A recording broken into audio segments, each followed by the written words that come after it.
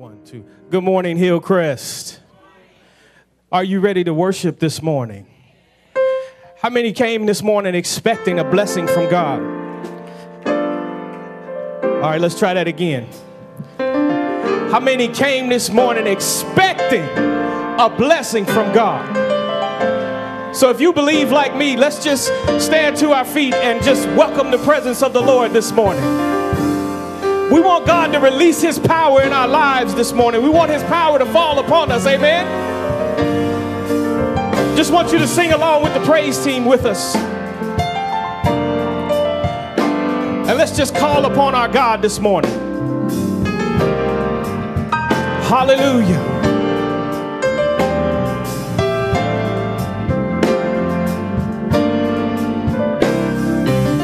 Here we go. Lord,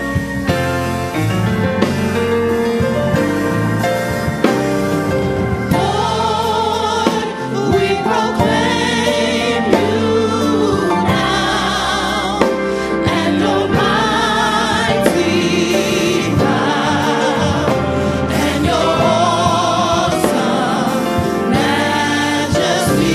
come on, sing it out loud. Lord, Lord, come upon us now.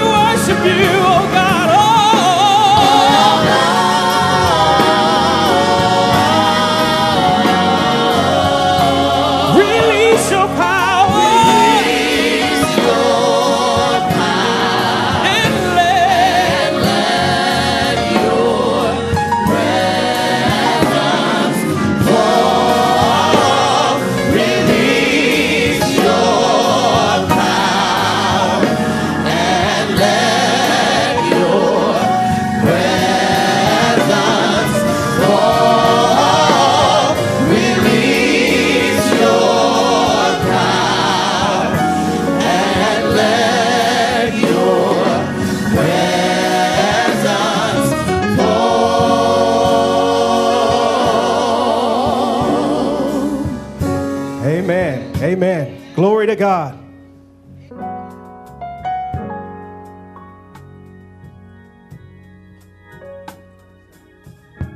Good morning and happy Sabbath. We are in the house of the Lord. Are you happy to be here? Is it truly a happy Sabbath? Amen. You know, we are here to give God what is due God. And you know, sometimes we don't embrace that. I think about what is it to come and worship God? It's to give him the respect that's due him. It's to give him the honor that's due him. And that's what I want to do at church. That's why I come to church. That's what I hope you come to church to do. You know, as we think about our mission statement, I want us to repeat our mission statement here in just a second. But if we are a beacon of light, we have something to be shining about, right? Does God dwell in your life? Are you a beacon of that love? If not, I hope that today, through the worship experience, that your cup is filled and overflowing so that when you leave here, people will be able to recognize that you've been in the presence of Jesus. Let's go ahead and repeat our mission statement this morning. Serving as a beacon of light while proclaiming the love of Christ to all people. If you would, bow your heads with me. Our dear Heavenly Father, Lord, we come to you on this Sabbath day. We are grateful to be in your house. We come expecting to receive a blessing and then to take that blessing to a world that's dark. Lord, help us to be that beacon. Help us to be that shining light today. Lord, I pray that you'll be with our pastor today, that you will anoint him, and that we will truly have open hearts to receive the message that you have prepared through your manservant. Lord, I pray that you'll be with the entire service, and may we truly know that your presence is with us. Thank you. In Jesus' name, amen. We'll see you.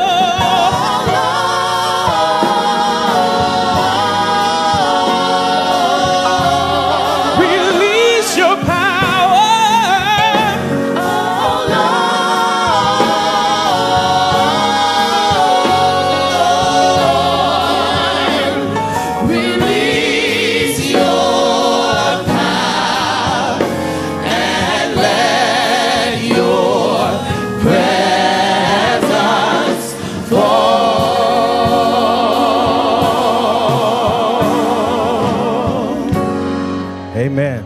Amen. This morning, what was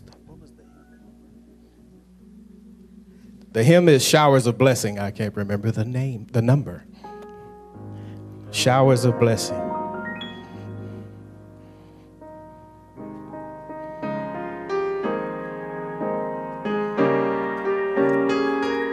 $195. Thank you. 195.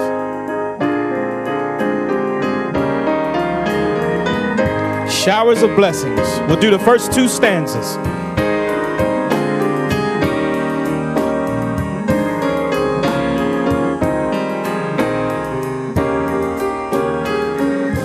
There shall be showers. There shall be showers of blessing. This is the promise of love. There shall be seasons. There shall be seasons refreshing, sent from the Savior above. Showers of blessing, showers of blessing we need. Mercy drops round us are falling, but for the showers we plead. All right, second stanza, like you mean it. There shall be showers of blessings, precious reviving again, over the hills and the valleys, sound of abundance of rain. Showers of blessing we need. Mercy drops round us are falling, but for the showers we plead. Showers. Showers of blessing, showers of blessing we need. Mercy drops round us are falling, but for the showers we plead. Amen.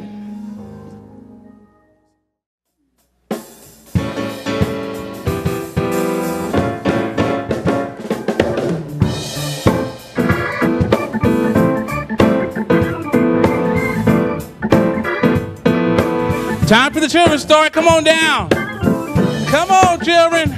Oh, we got a lot this morning. Come on, children. Take me to the top. Here we go.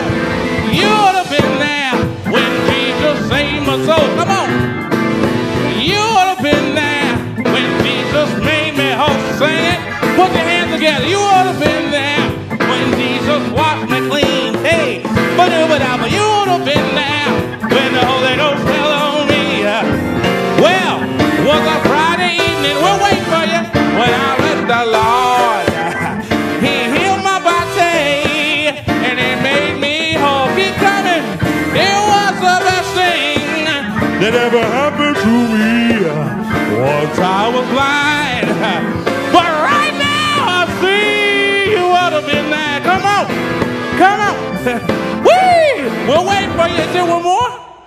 Is there one more? No? Huh? I feel good this morning. Almost like a remix. I see a few little small faces. We'll wait for you. Uncle Cyrus is a friend of all the small. All right.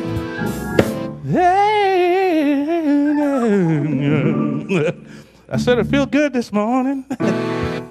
Stay close to me, y'all. Said I feel good. Woo! Wow, boy.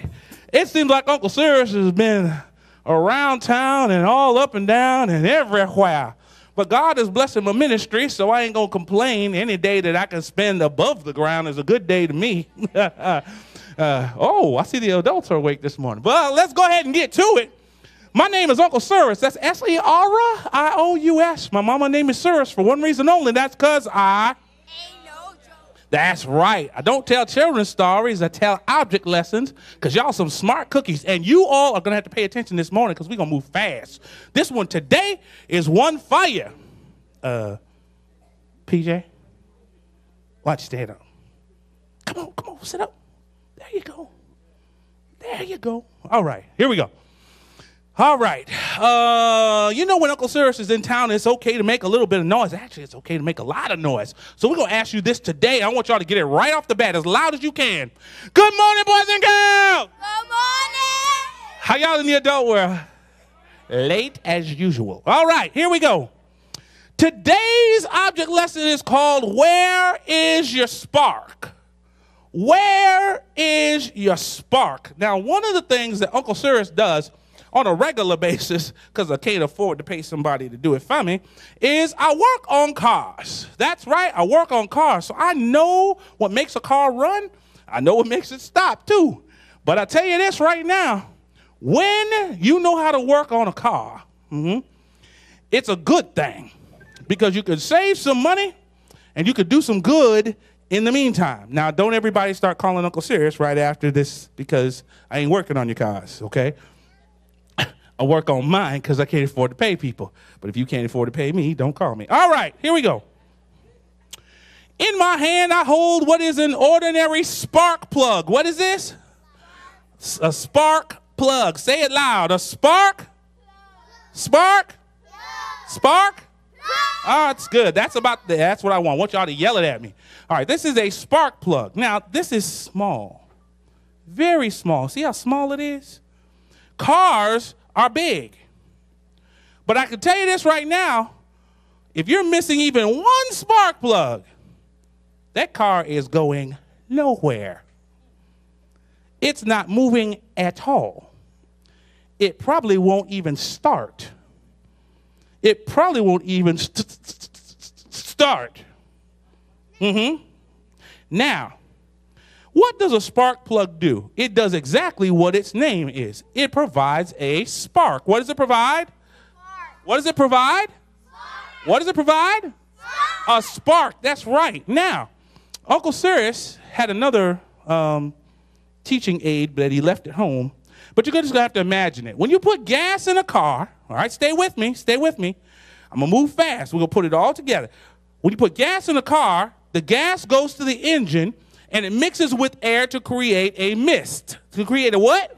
Mist. Create a what? Mist. Now, this mist will do absolutely nothing unless it has a spark. That's right. Now, somebody's getting it. All right, let's try it from the beginning. Now, you put gas in the car, it mixes with the air, and it goes to the engine and creates a mist, right? And the mist is worth nothing unless it has a spark. That's right. Now, when that mist mixes together, it becomes what we call combustible. I won't make you say that. But when the spark sparks the mix. It creates an explosion. It creates a what? A what? A what? That explosion pushes the piston down, which turns the crank, which turns the transmission, which turns the drive shaft, which turns the rear end, which makes the car go forward. All right, let's try this again. You put gas on the car. Gas goes to the engine.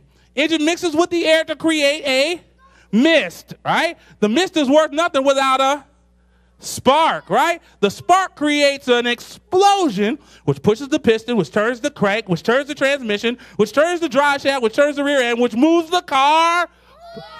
Now, if y'all was awake, and I'm going to talk to you, Pastor, I thought I'd get a shout out of you on that one.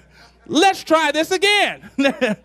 You put gas in the car. The gas goes to the engine. It mixes with the air to create a mist. The mist is worth nothing unless you have a...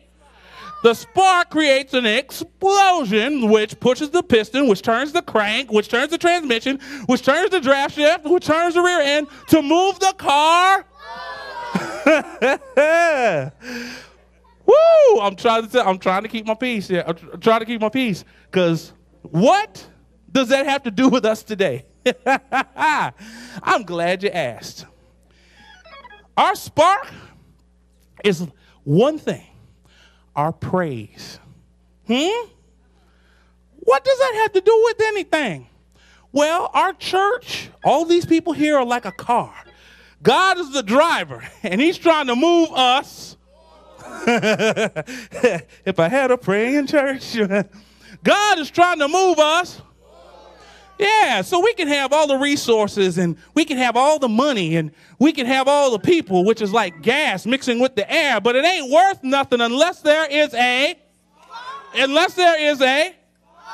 and how do you know you have a spark? Because without a spark, it's just dead. So when you come to church, do you sit there and go to sleep? Or do you stand up and sing when the praise team sings? Do you bow your head when the preacher prays? Do you open your Bible or look on your iPhone these days when we're reading the scripture? We need to praise God, because in order to have a spark, there needs to be praise. Now, the only way that we can move forward is that we take everything that we have with everything that we're doing and give God some praise so he can move us. Stay right there. This is a message really for the adults today. You've been here for 75, maybe longer years, huh? And you're just sitting there dead when you come to church, and you're wondering why God can't move us. Well, maybe you ought to praise him just a little bit. Here's my testimony. See, I had a rough week, but I decided I was just going to praise God because I knew that everything around me would explode if I just gave him just a little bit of praise. Y'all don't hear me? What I'm trying to tell you is, kids, when you're stuck, give God some praise. When you feel like you can't move forward, give God some praise. If you don't get your homework, or your sister is bothering you, or your brother is bothering you, give God some praise. Here's one thing that can't happen when you praise. You can't frown when you praise. You can't complain when you praise. You can't talk bad about somebody when you praise. The two just don't happen at the same time. Stay right there. Adults, if y'all want to stop bickering and fighting, praise God. Create a spark. Why? You can't talk about somebody and praise God at the same time. You can't cut down the pastor and praise at the same time. You can't be worried and praise at the same time. You can't criticize and be praised at the same time. So, what you want to do is put some gas in the car that mixes with the air. That creates a mist. That mist is the Holy Spirit. But the Holy Spirit ain't worth nothing unless there's a... And then when you give God some praise, that spark happens, which creates an explosion, which turns the church, which turns the church, which turns the church, which turns the community, which turns the community, which turns the world.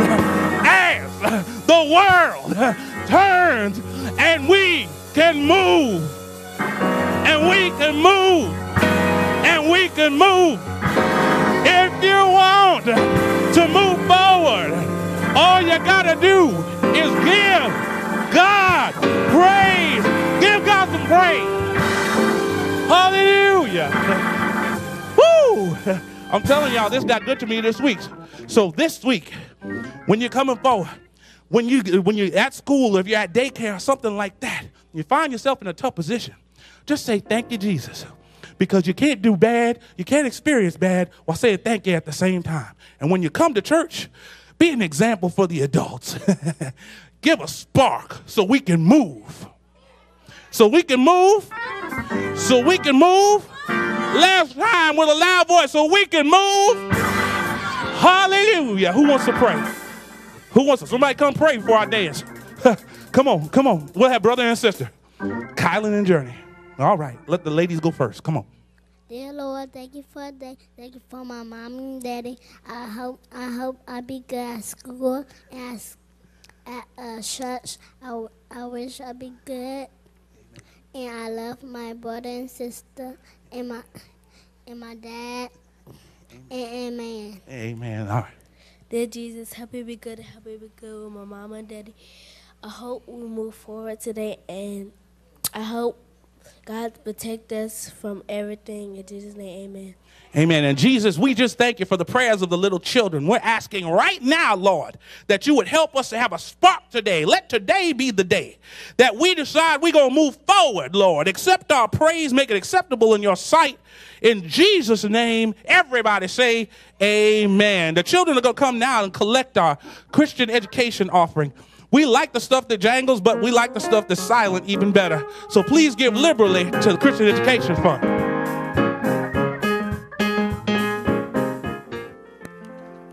Good morning, Hillcrest. Now, I'm going to do that all over again.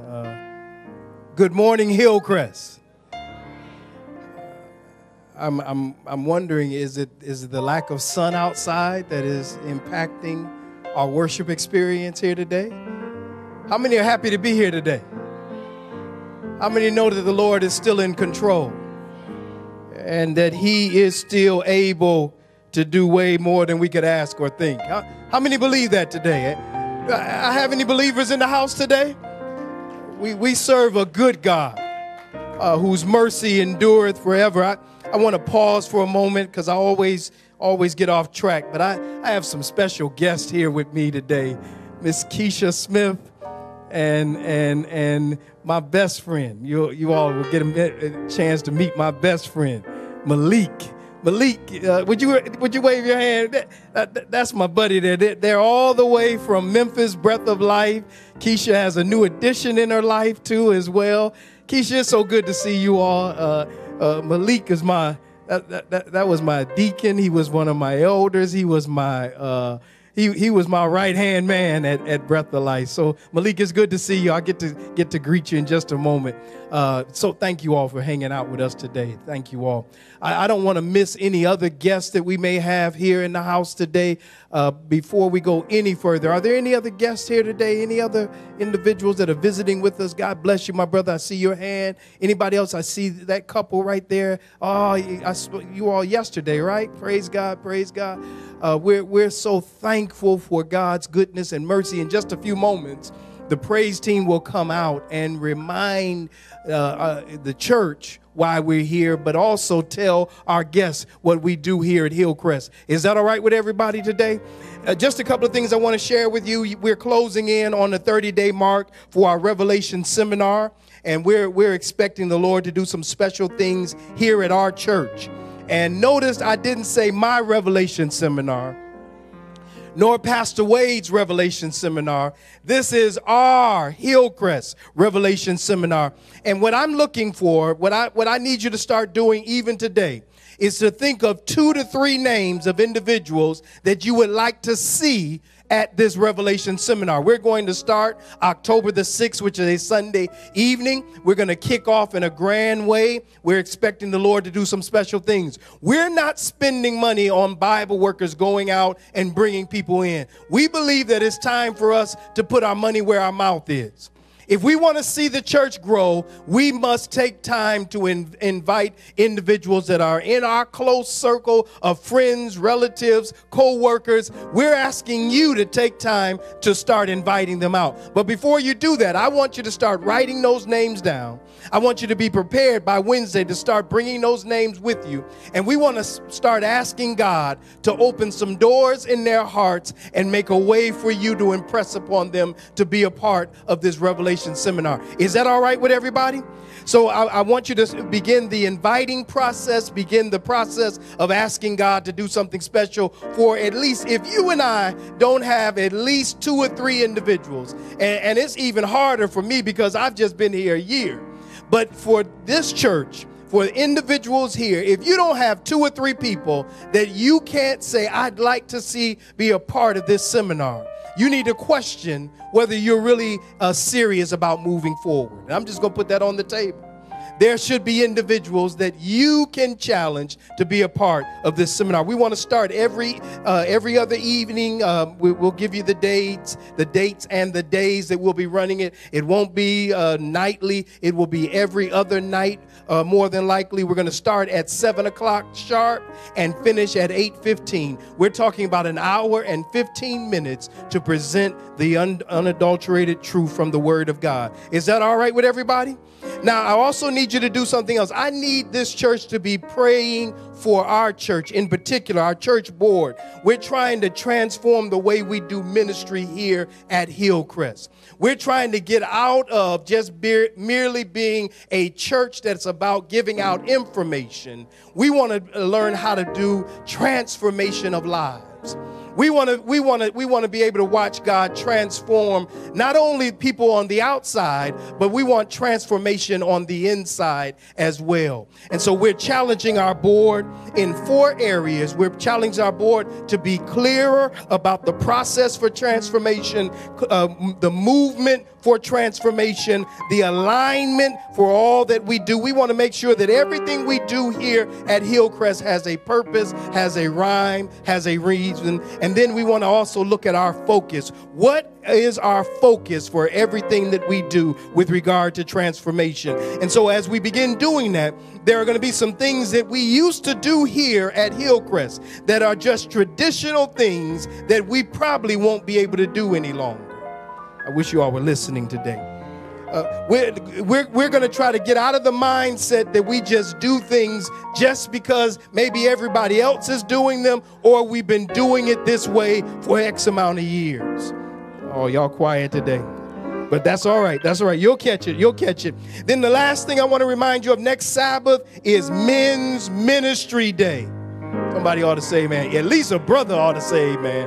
At least the men's ministry leader ought to say amen. Amen. Amen. We're having Men's Ministry Day here at the church.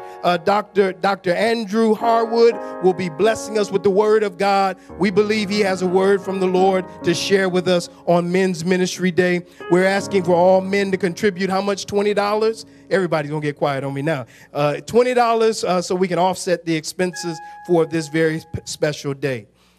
Is everybody okay today? Is somebody okay today? Is anybody okay today? You know, I was thinking about how marvelous the Lord is and how good he is and how he does things his own way in his own time. And sometimes when your back is up against the wall and you feel as though you have no place to turn, God is working behind the scenes, orchestrating things for his good. And so I want to tell you a quick story as I prepare to take my seat. During World War II, a U.S. Marine was separated from his unit on the Pacific Island. The fighting had been intense, and the smoke and crossfire was just bouncing off. And he had lost, this particular Marine had lost contact with his comrades. As a matter of fact, he was separated from his comrades, and he was all alone in the jungle. And so he found himself on a high ridge, and he was trying to figure out, where do I go? Who do I turn to? And so he saw a cave, and so he ducked into one of those caves. He could hear the enemy was directly behind him. He knew that the enemy was searching for him. So the comrade did all that he knew to do. He said, Lord, if you would you make a way out of no way? Would you build for me a brick wall so that they cannot see me and hide me from the enemy? But then he said these last words. He said, Lord, whatever your will is, I'll still love you anyhow. There he is in the cave, and he's looking out the darkness of the cave, and he could see the enemy searching for him, and he knew that they were getting closer and closer. Well, in front of him, he saw a spider that was making up a spider web in front of the cave, and so he started laughing. He said, Lord, I asked you for a brick wall, and all you're giving me is a spider web.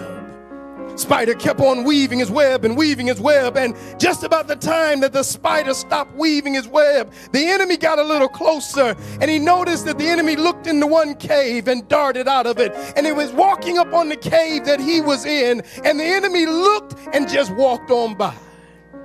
The enemy thought that nobody could be inside of there because there's a spider web that's blocking the way. Nobody could have ducked in there that quickly. Could the spider have woven his web? And so he thought to himself, Lord, you've got a strange sense of humor. Lord, you're able to take care of people even in the midst. I thought that you would have at least done some miraculous thing for me. But all you did was weave a web and cause the enemy to duck on by me. Can I pause for a moment and tell you that God specializes in doing the impossible? God still weaves webs in front of all that the enemy would throw at you. Sometimes all you have to do is just call on him. I stopped trying to tell God how to bring deliverance my way. I wish I had some help in here today. I stopped trying to tell God what doors to open for me. I stopped trying to tell God how to bless me. Here's my prayer. Any way you bless me, Lord. I wish I had a few anyway. You bless me, Lord, folk up in here. I'll be satisfied. Any door you open for me, Lord, will be all right with me, Father. Any way you do it, Lord, it's all right with me. I wish I had a few folk in here that would just give God praise anyhow, that would give him honor anyhow, no matter how he's going to do it. I wish I had some folk in here that just knew that God can do anything but fail. I'm wondering if there's some folk that need him to just weave a web, open a door, and maybe you need him to pay a bill for you. Maybe you need him to show up in the hospital room for you. Maybe you need him to open a door for you. Maybe you need him to walk into your marriage and heal you. I don't know. And don't tell him how to do it. Just say, Lord, I'm just going to trust you to make a way out of no way. I'm wondering today as I take my seat if there are about 5 folk in here that have that type of faith that whatever you do, just do it, Lord. However you choose to do it, just do it, Lord. Oh, that's my desire today. Lord, I'm not going to tell you, I'm not wise enough to tell you how to do it, nor am I wise enough to tell you that you can't do it. I just know this much, that whatever you say, however you choose to do it, I'm going to trust you even now. Oh, praise team, bless us now. Remind our folk here today, especially our guests, that this is a special place and there is no place like this place. And we are a Sabbath keeping, what are we? A Sabbath Bible believing people of God. We are hand clapping, foot stomping, praise giving, smiling faces. Oh, I wish I had some help in here today. Yes. Oh, Lord have mercy. We've got a birthday. Whose birthday? No, you didn't tell me. Mimi, I thought I saw Mimi. I will bless the Lord at all times. His praises will continually be in my mouth. Mimi, would you stand up? Would you stand up? Today is Mimi's birthday. Let me do a qualitative statement right now to all of our guests. The members allow me to do this.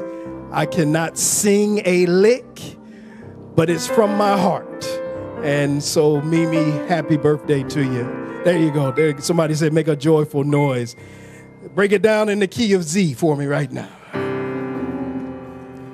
Happy birthday to you. Happy birthday to you. Happy birthday, dear Mimi. Happy birthday to you. I feel my help coming on. Let's keep it spiritual now. May the good Lord bless you. May the good Lord bless you. May the good Lord bless you. May the good Lord bless you.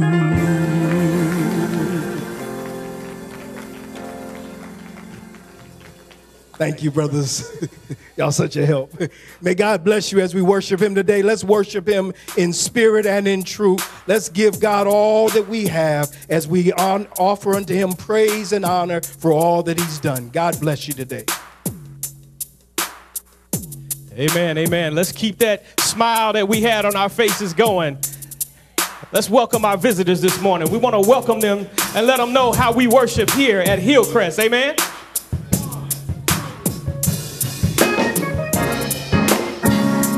Come on, stand to your feet and welcome your neighbors. We're a Bible-believing, Sabbath-keeping kind of church.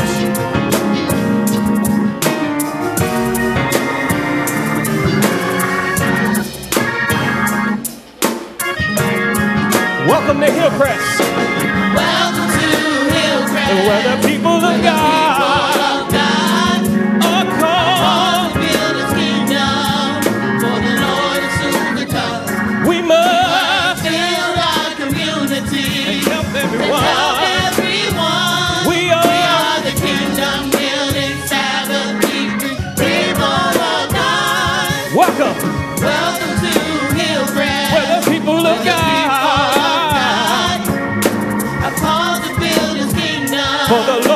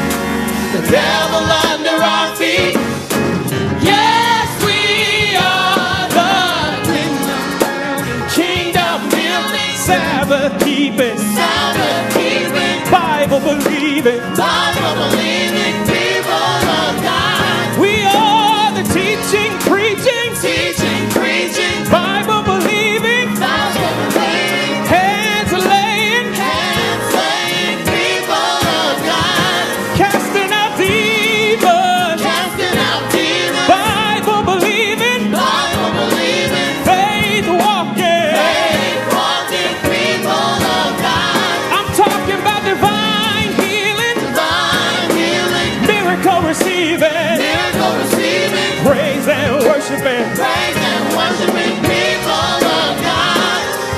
We're hand clapping, Hand clapping, foot stomping, foot stomping, spirit filled. spirit-filled people of God. We are the kingdom building, Sabbath keeping people of God. We are the kingdom building, Sabbath keeping people of God.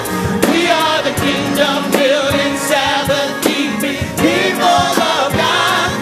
We are the kingdom building, Sabbath keeping people of God. Amen. Amen.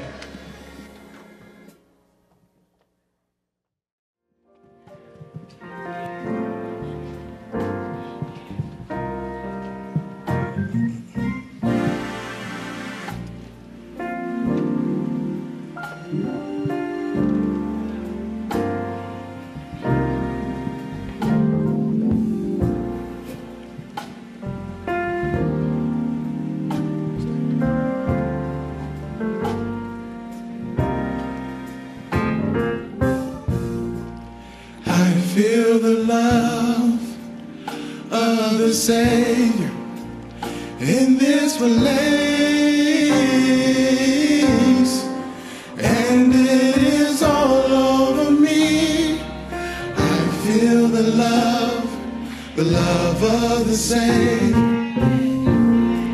and I feel the Spirit of the Lord in this place,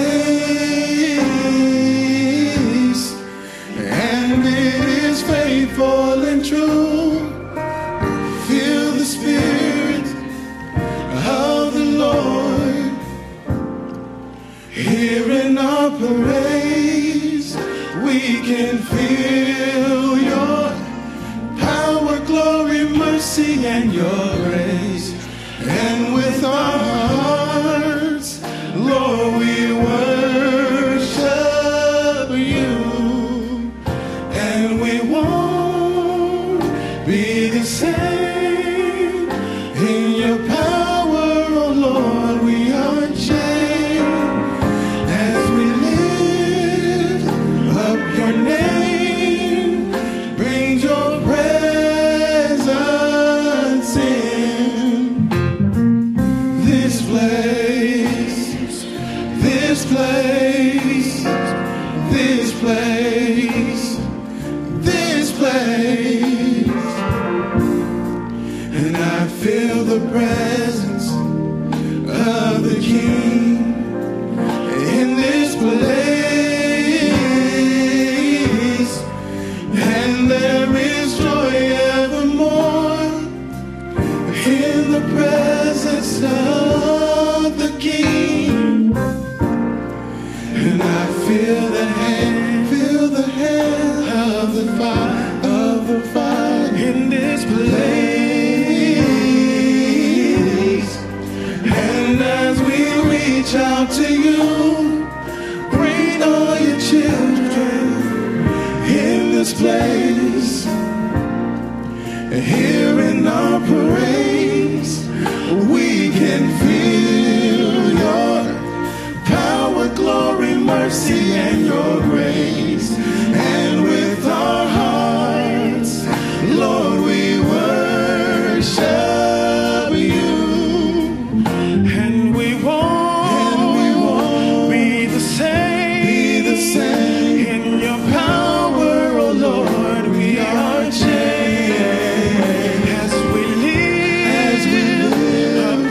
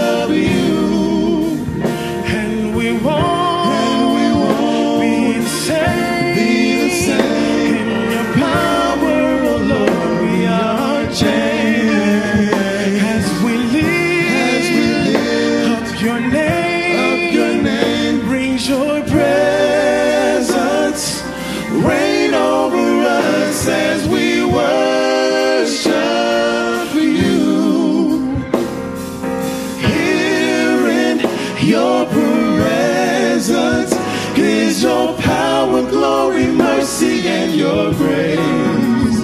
And we won't be the same. Let your presence reign over us as we worship you. As we worship you. As we worship you. Hearing our praise. Hearing our praise. Hearing our praise. Hearing our praise.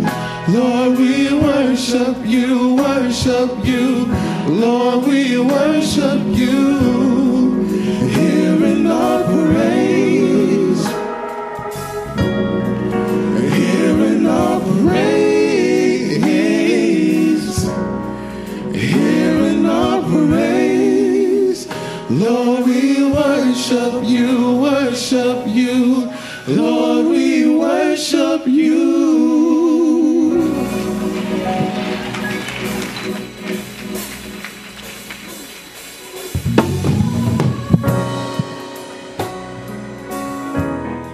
Come on, don't stop worshiping now. Come on.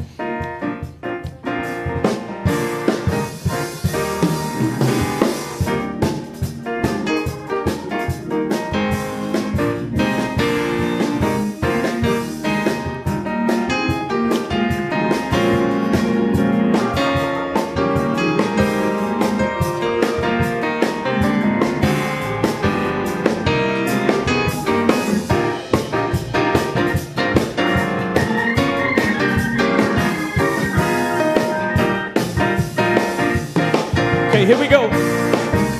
Lord, Lord, I'll praise you for the rest of my life. I'll adore and magnify your name.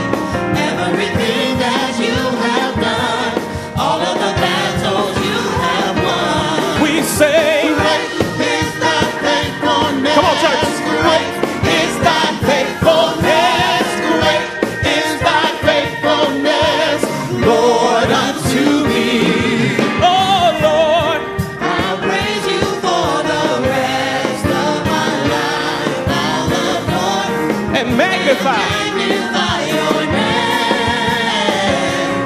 Everything that you have done, All the battles you all the won. battles you have won. So we say great. Is thy faithfulness. We say great. Is thy faithfulness. Oh, you're great. Is thy faithfulness, Lord, unto thee. Thou changest Thou not. changest not, thy compassions they fail As not. thou hast been, Thou hast been, thou forever will be. thou changest Thou not. changest not, thy compassions they fail not. As thou hast been, Thou hast been, thou forever will be. we say great.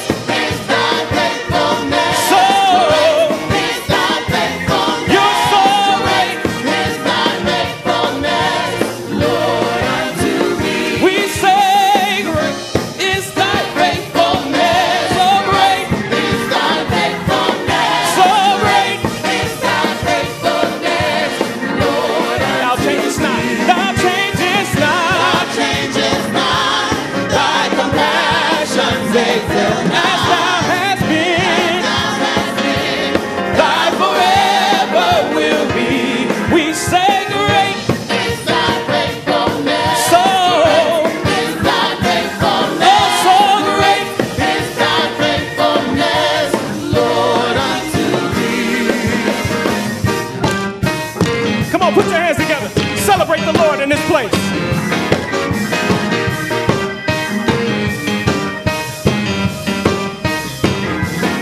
Say great, Great, great, great, great, great, so great. so great, He is holy, holy, holy, holy, holy, holy, so holy. so holy. He's worthy, worthy, worthy, worthy, worthy, worthy, so worthy. so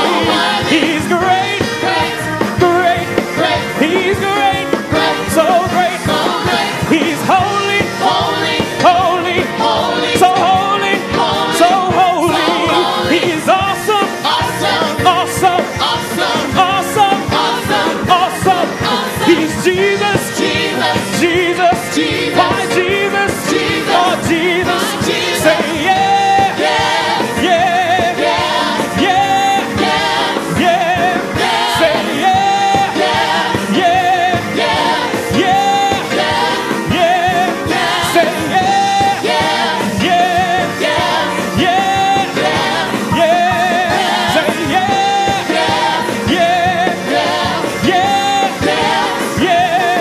Say great is thy faithfulness. Great is thy faithfulness. So great is thy faithfulness. So great is thy faithfulness. So great is thy faithfulness.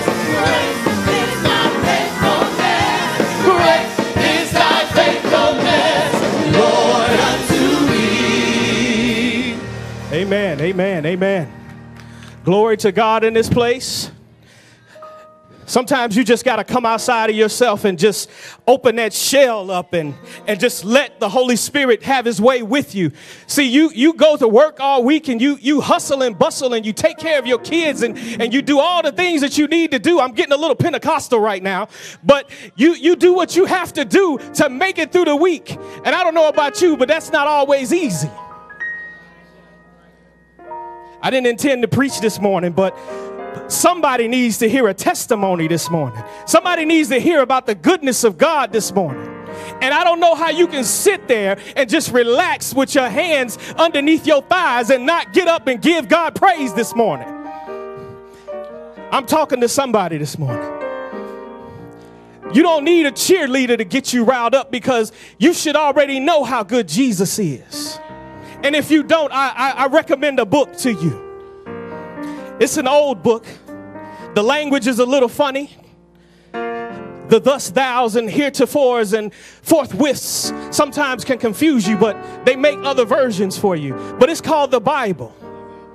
And if you open its pages and you peruse it and just let it open up wherever it may, you'll find something in there that will give you a boost throughout the week, that will encourage your spirit. I think I'm in here by myself this morning.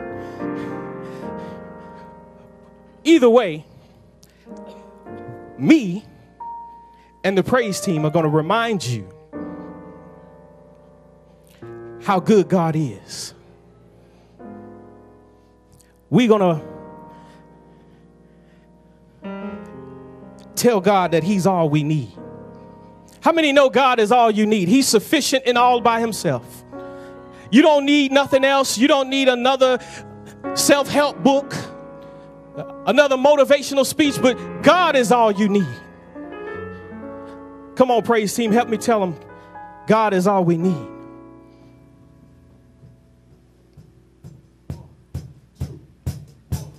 Put your hands together, saints. Come on.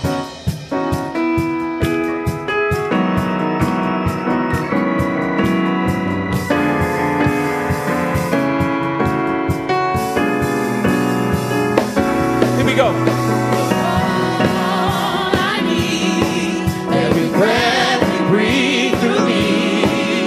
You're all I need.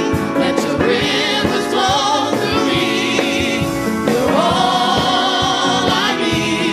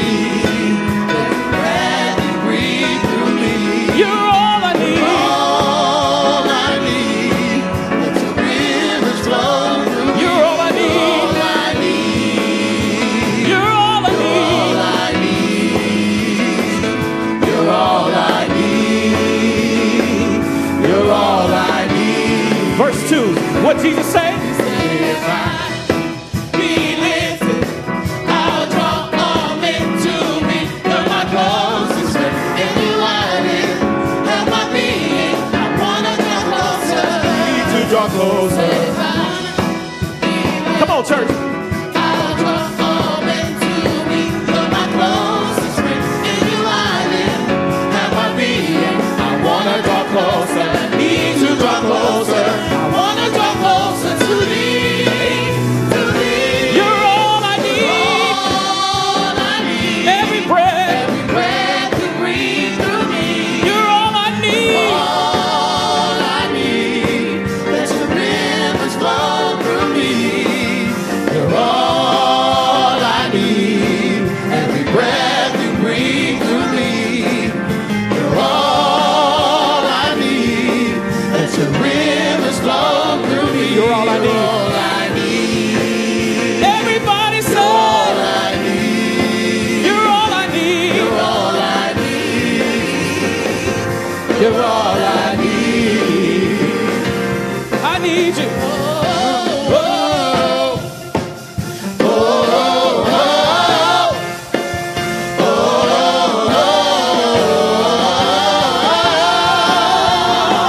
Say oh.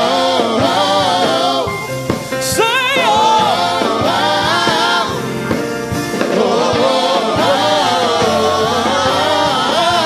I need you. Say I need you. I need you. I need you. I need you. I need you. You're all I need. You're all I need. I need you. I need you. All I need, I Jesus. need you. You're all I need. I need you. Oh, All I need. everybody say oh. Say oh.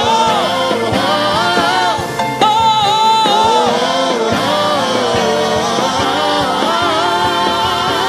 Say oh. Say oh.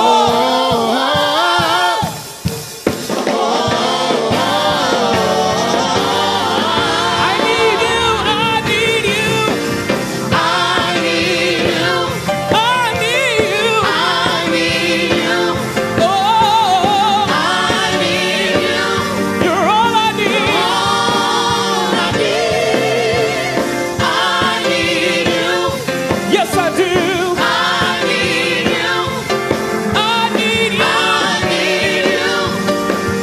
You're all I need. I need you. Hallelujah.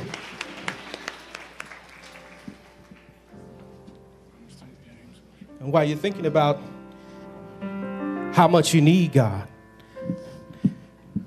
and you just look at him for who he is, you understand there's nobody greater. Not Buddha, not Muhammad, not Joseph Smith. You don't know who Joseph Smith is? Mormons. Nobody greater than God. So just sing with the praise team this morning and cry out to the Lord that there's nobody greater. This is your time to testify about how there's nobody greater than Jesus. He's your sufficiency. Yes.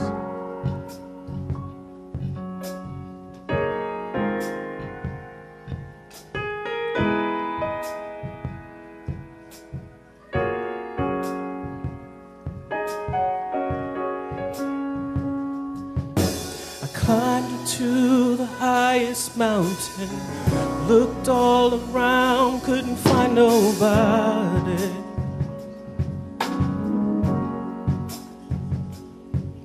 Went down into the deepest valley, looked all around down there, couldn't find nobody.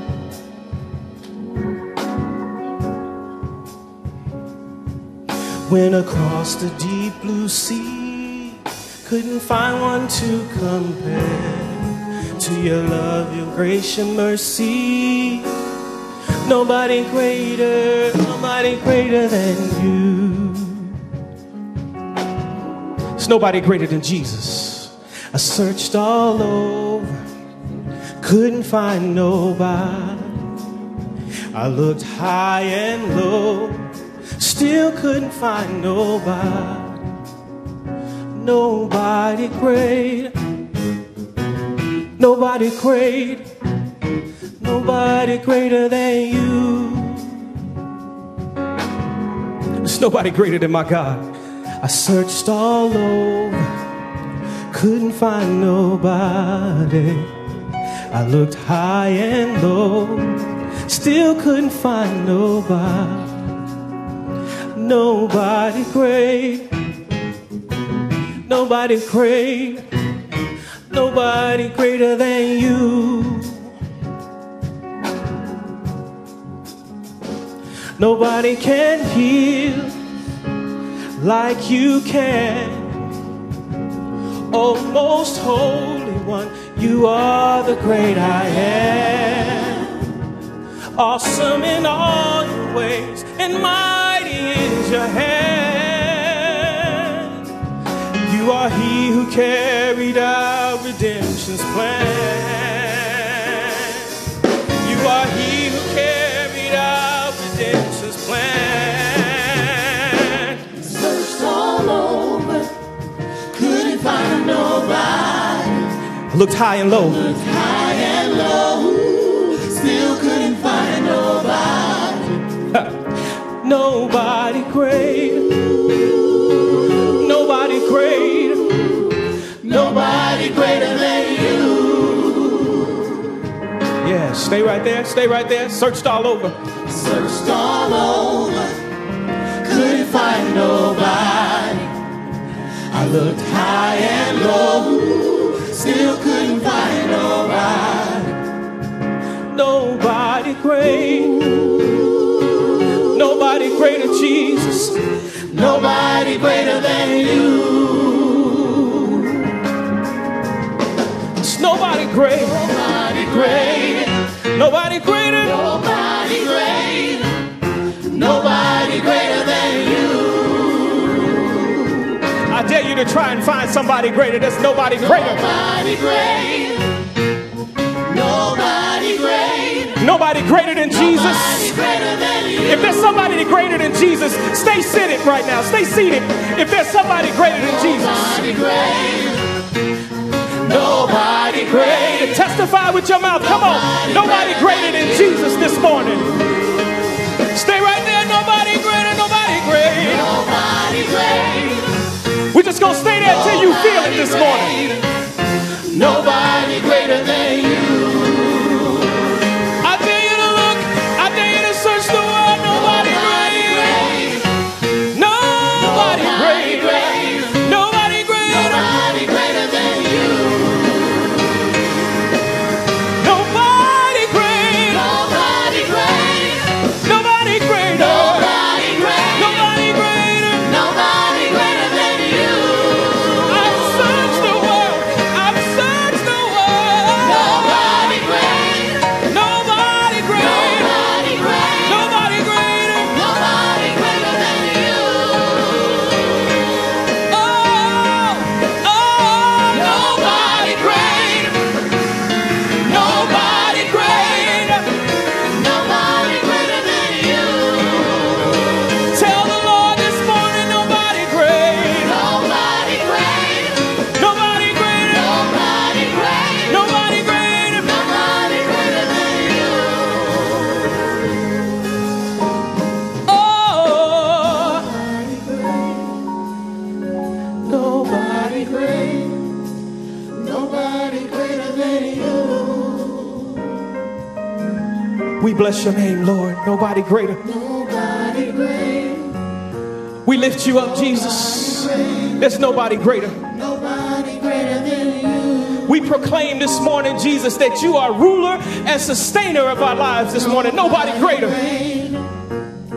Nobody great, Nobody greater. nobody greater than you. Last time, nobody greater.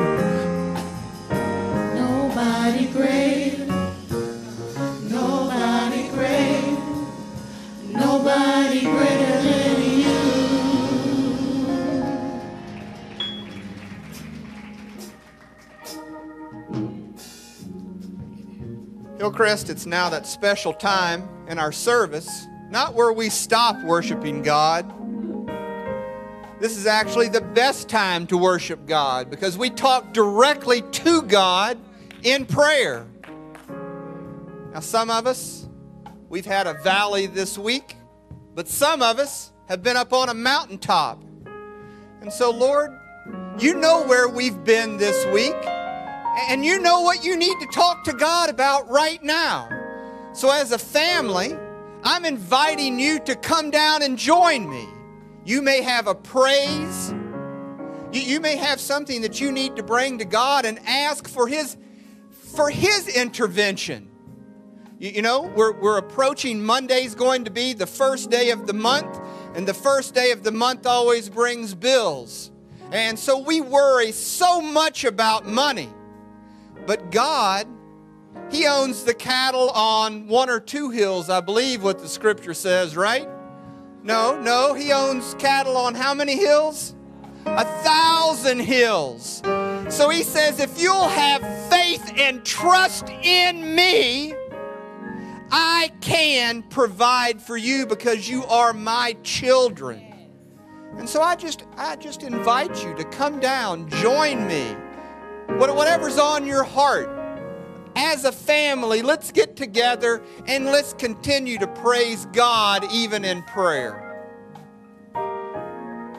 So if you would, bow your heads with me now. If you can touch a neighbor. I ask you to just reach out, grab a neighbor's hand, and let's feel God.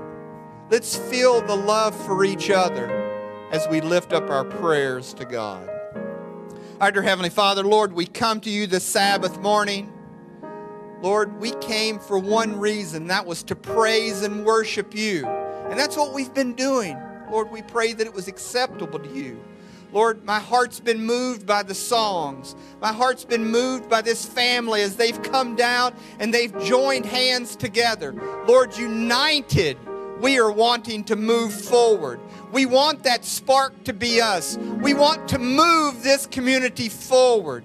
We want to show them that we have an experience with you, that we have a relationship with you, that you are transforming our lives, and we want to show other people what that love can do for their lives. Lord, we know that there are many that are sick, mentally, physically, spiritually, financially. We bring our cares, our troubles, our worries, and we're putting them on the altar before you. Lord, you know each one of those, and we're asking that you intercede, that you provide what it is that we need. But Lord, most of all, we're praying that you'll meet our spiritual needs and that you'll fill us with your love so that when we leave this place, people can see that we are a people of God. Lord, I pray that you'll continue to bless the rest of this service. I pray that you'll be with Pastor Stokes. Lord, our hearts need to be cultivated. They need to be prepared for the seeds that are about to be sown. Lord, when those seeds are received in our heart, we're praying that you'll water and that you'll tend them, and that we truly, as a people, will bear the fruit of the Holy Spirit. Lord, we humbly ask these things. We know that you are attentive and that you are listening, and even as we are praying, that you are answering those prayers. And so, Lord, we give you the thanks and all the praise and all of the glory as we ask these things in your name. Let all of God's people say, amen, amen, and amen.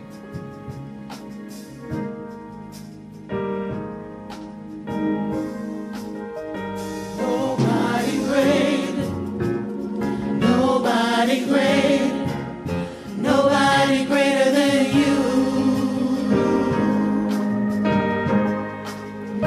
Nobody great, nobody great, nobody greater than you.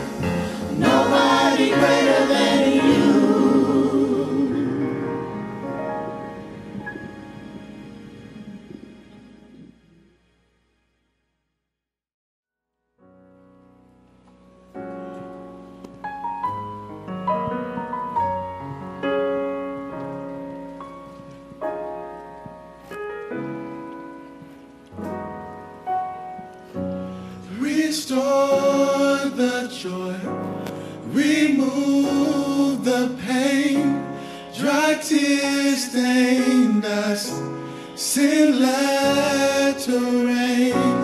If you don't come, all hope is lost. To them that trust in the cross, our power strong. Please hear our song, sin let to rain. The omen we sing is not in vain. Our spirit grows weak, increase our faith.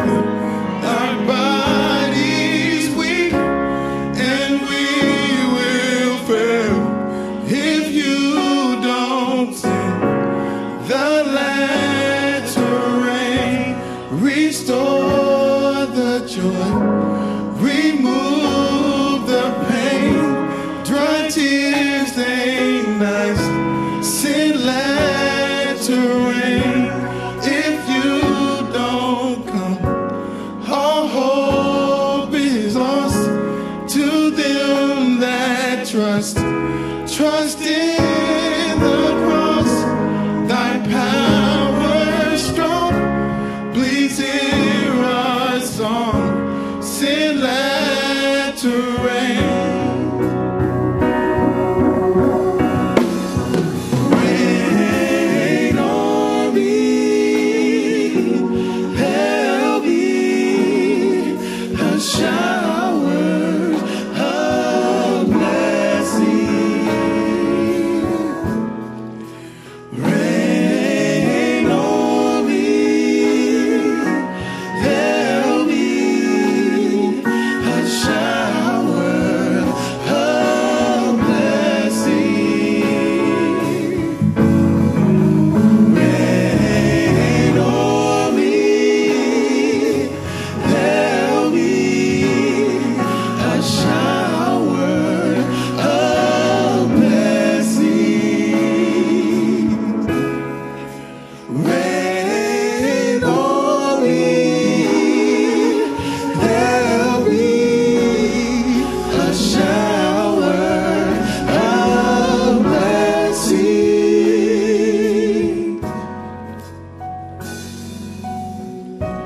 Our bodies weak, and we will fail if you don't send the land to rain.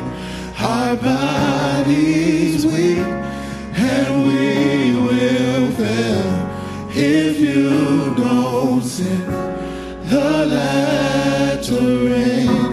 Our bodies weak, and we will fail if you don't send the land to rain. Our bodies weak, and we will fail if you don't send the land to rain. Our bodies weak, and we will fail if you don't send the land to rain. Oh, oh, oh,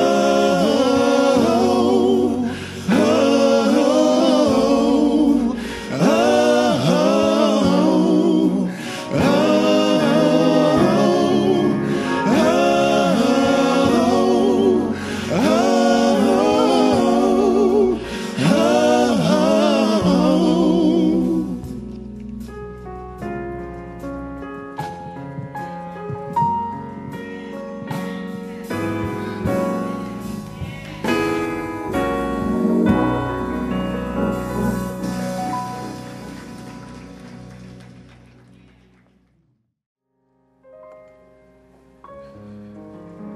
Father, we claim the promises of the song. Send your latter rain in here today. Pour your spirit out here today. Thank you for the privilege May the words of my mouth and the meditation of my heart be acceptable in thy sight. O Lord, our strength and our Redeemer, we pray in Jesus' name. Amen and amen. Let me pause for a moment and thank church for your prayers on behalf of my travels and on behalf of my mom, who is holding on. I had one purpose in mind. My mom brought me into the church, and for some unknown reason, she left and had not been back. And my heart's desire was to hear her say that she loved the Lord. And in her in and out, we had that conversation. And so I'm all right, and I know she's going to be all right. Her time is short, but she knows her Savior. And as I look over and I see the Fleming family who has just gone through this, just want to encourage you that the Lord is still able, and He's with you. And the Lord gives us peace in the midst of storms. So today, if you all don't mind, I want to talk about service, but I want to talk about it from a different vantage point. The message today is entitled, I'm going to serve Him anyhow. I'm going to serve Him anyhow. I wish I had a few folk that would just join me in just saying, I'm going to serve Him anyhow. What do you do when you're called to serve and yet you have so many hindrances in your life? We are assailed by difficulties and struggles on our jobs, struggles in our homes, struggles with our finances, and struggles with our sense of who we are, struggles to live a Christian life. Anybody know anything about these struggles? Struggles to live out your faith and struggles to hear the voice of God or to know the will of God. Yet with all of these struggles and some that I have not mentioned, we are still challenged to serve God anyhow. Challenged to share our faith even in the midst of difficult situations. But what do you do when you are faced with so many challenges, so many perplexities, so many doubts in our own minds, so much brokenness, so much hurt, so many scars from days gone by, and yet even scars from recent events? How can we serve Him anyhow? The first thing you and I must do is come to terms with the fact that troubles, problems, tribulations, complications, difficulties, snags, glitches, whatever you want to call them, they come to the saved and the unsaved. They come to the good and the bad. They come to the rich and the poor. They come to the black and the white. They come to everybody. Troubles come. You don't believe me? I want to challenge you to go with me to Job, the 14th chapter, and look at verse 1. Job 14 and verse 1. Job puts it on the line. Job says that man born of woman is of a few days, and he is full of trouble.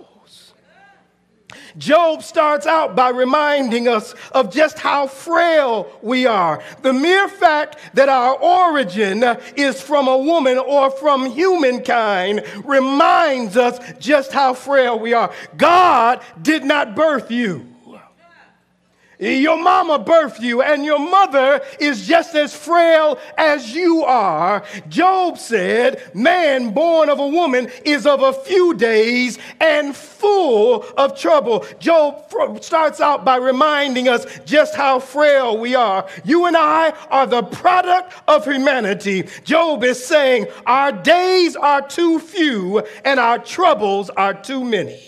He lives for only a short time, and during his life, he has his fair share of troubles. No matter how well you and I plan, no matter how spiritual you are, no matter how insulated your world may be, trouble will come.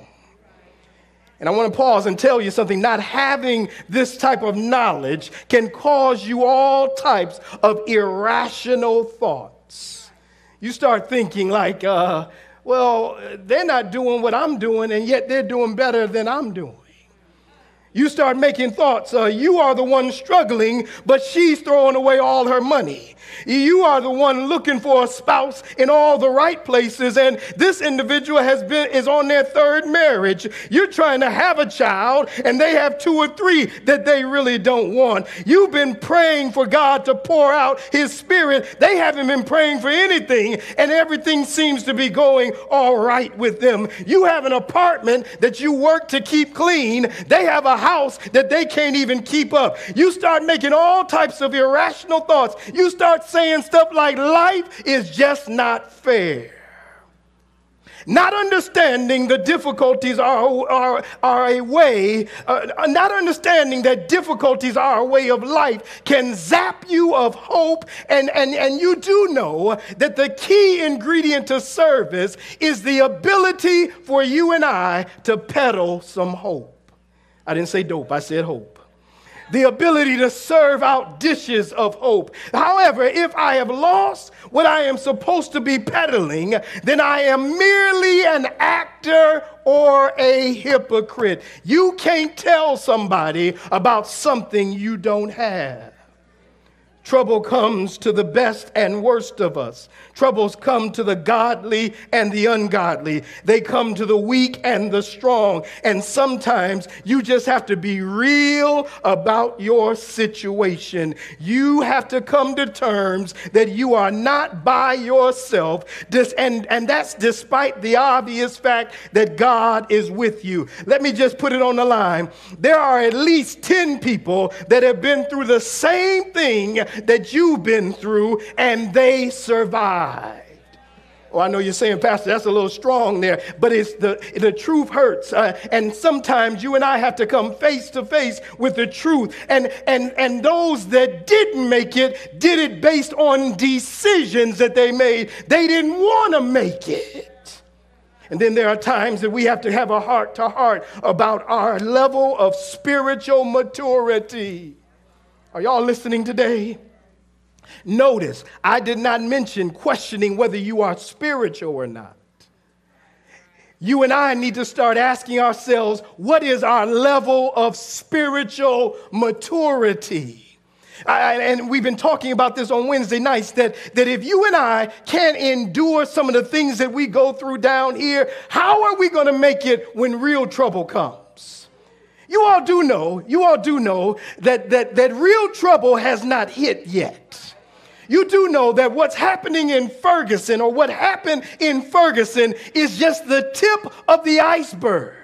And if you and I are shaken by these things, and when I say shaken, I'm talking about to the point where you feel as though you can't make it through. If you can't make it through now, what are you going to do when the Spirit of God is withdrawn from the face of this earth? What are you and I going to do when it comes time for us to take a stand against whether you're going to live or whether you're going to die? Some of us can't take a stand if somebody doesn't speak to us on any given Sabbath, or if somebody doesn't agree with us, then we're backtracking. But the reality is, if you and I can't stand now, how are you going to be able to stand later? I'm challenged because I need to ask myself on a regular basis, not whether I'm spiritual, but whether I'm growing in my spiritual walk with God. And so as we look at the Word of God, I want to take you to the Word of God, and I want to talk to you about how to handle the struggles of life. What do you do when trouble comes?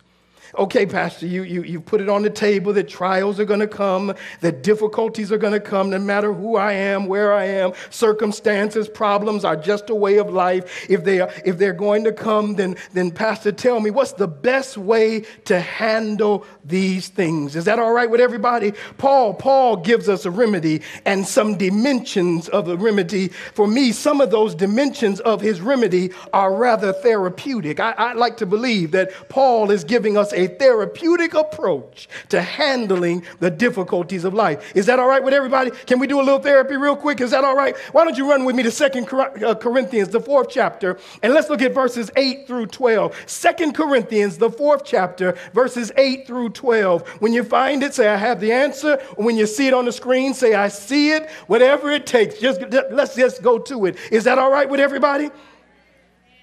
Do I have a few folk in here today? The Bible says, what does the Bible say in verse 8? The Bible says we are what? We are on, but perplexed. Come on, come on, y'all. Can we get in this together? Come on. Let's do it one. Take me back. I got about 10 people with me right now. Take me back. We are what? Hard pressed on, but not perplexed, but not in despair. Next verse. Persecuted, but not what?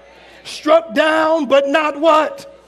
Verse 10, the Bible says, and the Bible goes on and says, we always carry around in our body the death of Jesus so that the life of Jesus may also be revealed in our body. Verse 11 says, for we who are alive are always being given over to death for Jesus' sake, so that his life may be revealed in whose body? In our mortal body. Verse 12 goes on to say, so then death is at what?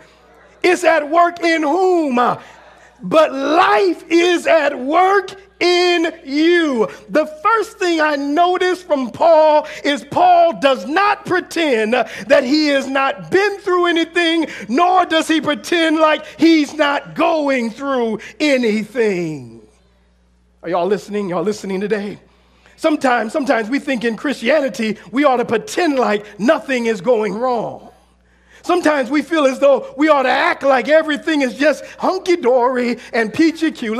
Let's put on a happy face and let's keep it moving. But the reality is, in order for you to deal with the issues of life, you have to be real that there are issues in life. Now, for me, in this therapeutic process, I love a couple of theories, but one theory I like is what they call cognitive behavior therapy. And what I like about that therapy, the ultimate goal of that particular therapeutic process is to help an individual to see that while they cannot control every aspect of the world around them, they can control how they interpret and deal with things in their environment. While I may not be able to escape the fact that you didn't speak to me, but I don't have to let you not speaking to me get me all mustard and confused and concerned about it. The reality is, may I bring it home a little closer? I'm afraid of mice. Yeah, I get a little help up in here. Ain't no shame in my game. I'm not just afraid of mice. I have a phobia of mice. I can stand them. I'm just afraid of them. They scare the wits out of me. And I don't understand it. They're so small and minute. But if I sat down in the counselor's chair, I'd have to go all the way back to when my folk first adopted me. Y'all not with me. I'm getting ready to do some self-therapy for just a moment. Y'all forgive me. And in my living room, I'm sitting in my living room watching TV, and I saw early that morning, I saw a mama rat, a daddy rat, and all of the children rats run in front of me. And from that point on, Now, I don't know how many rats, how many mice it was, but in my mind, it was mama and daddy and all of her children, and they were coming after me. So now, whenever I see a mouse, can a confession is good for the soul? In one of my churches, I'm in a community service room. We're putting up cans of stuff, and the women are in there, and I'm helping them put up cans of stuff, and all of a sudden, I heard a squeak sound in the trash can, and I knew what was in that trash can. I told everybody, I said, I don't know how long y'all gonna stay here, but I'm getting up out of here. I got a phobia. I must admit. I don't even like that. Some people say the best mouse in the world is a dead mouse. I don't even like looking at dead mice. I could not. I'm ready to really date myself. You remember the movie Ben with all them rats? I couldn't deal with that. Can't stand to see rats on TV. My wife will tease me sometimes. Y'all pray for my wife. She will tease me sometimes. Say, come look at this. Look. And I said, no, baby, I can't do it. I can't do it. I'm afraid of them. Cognitive behavior therapy does not remove the fact that I'm afraid of them. It helps me get through the fear of them.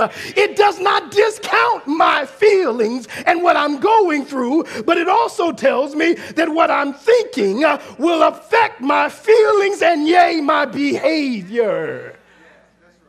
I wish y'all were with me today. Paul uses what I believe is a little cognitive behavior therapy. The goal of cognitive behavior therapy is not to pretend that the problem does not exist, but rather understand how to deal with it or understand the underlying issue with dealing with it. Because for many of us, we have experiencing distorted thoughts and feelings that we reinforce by faulty beliefs. And therefore, we involve ourselves in relationships, in situations that are unhealthy because we are unhealthy in our thought process. Paul is saying, I must be honest with you about something. We are hard pressed on every side. I was trying to figure this out. Wait a minute, Paul, wait a minute. Paul, a minister of the gospel, loves the Lord with all his heart, but Paul says we are hard pressed on every side. And when I looked up this word press, it means to take as though you took a grape in your hand and you squeezed all of the juice you could out of it. Paul says something is squeezing me.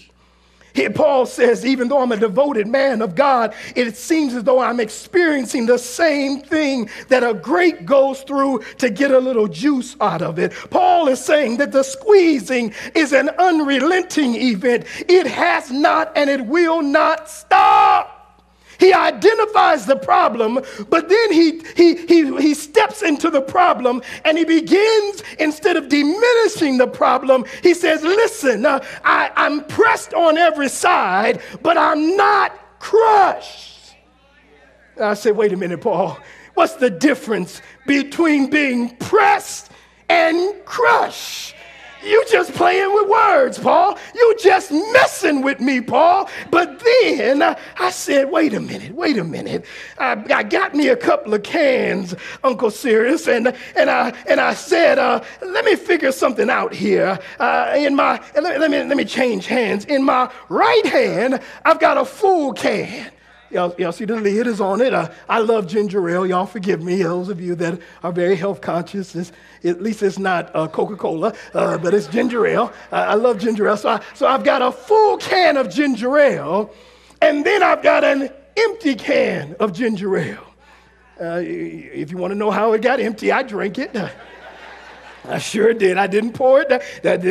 I brought this from home. I just want y'all to know. So y'all forgive me for drinking a little ginger ale. But it does say it's made from real ginger. I don't know if that's true or not. But I digress. Let me get back.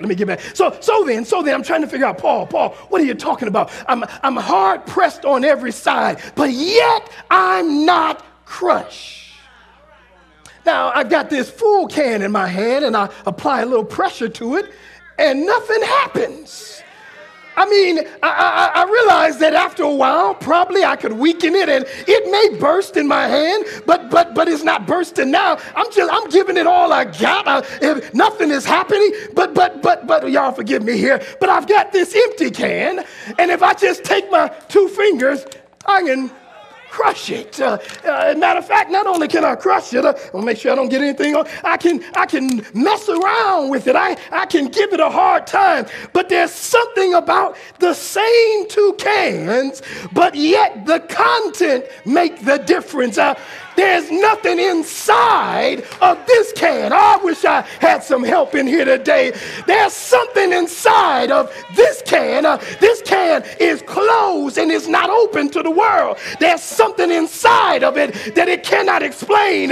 Something inside that vanishes pain. I'm trying to tell you that if you're going to go through something, you may be pressed. Yeah, I've been pressed. Anybody in here ever been pressed? But I'm not crushed. Why? Because I got something inside of me. Something inside. The songwriter said, something inside so strong. I know that I can make it. I know that I can take it. Oh, have you got something inside of you? The Bible says, greater is he that is in me than he that is in this world. I'd rather be a full can with God inside of me than be a weak, nothing, emptyless can that has nothing inside. And so when troubles come, I collapse every time. When problems come, when folk talk about me, and I just give in all the time. Why? Because I don't have anything inside of me. But when I got something inside of me,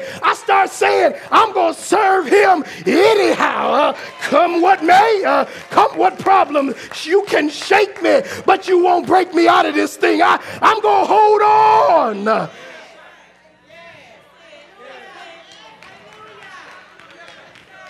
This can collapse easily because it has nothing inside of it. But I wish I had about 10 folk in here that said, I want to be full of the power of the Holy Spirit.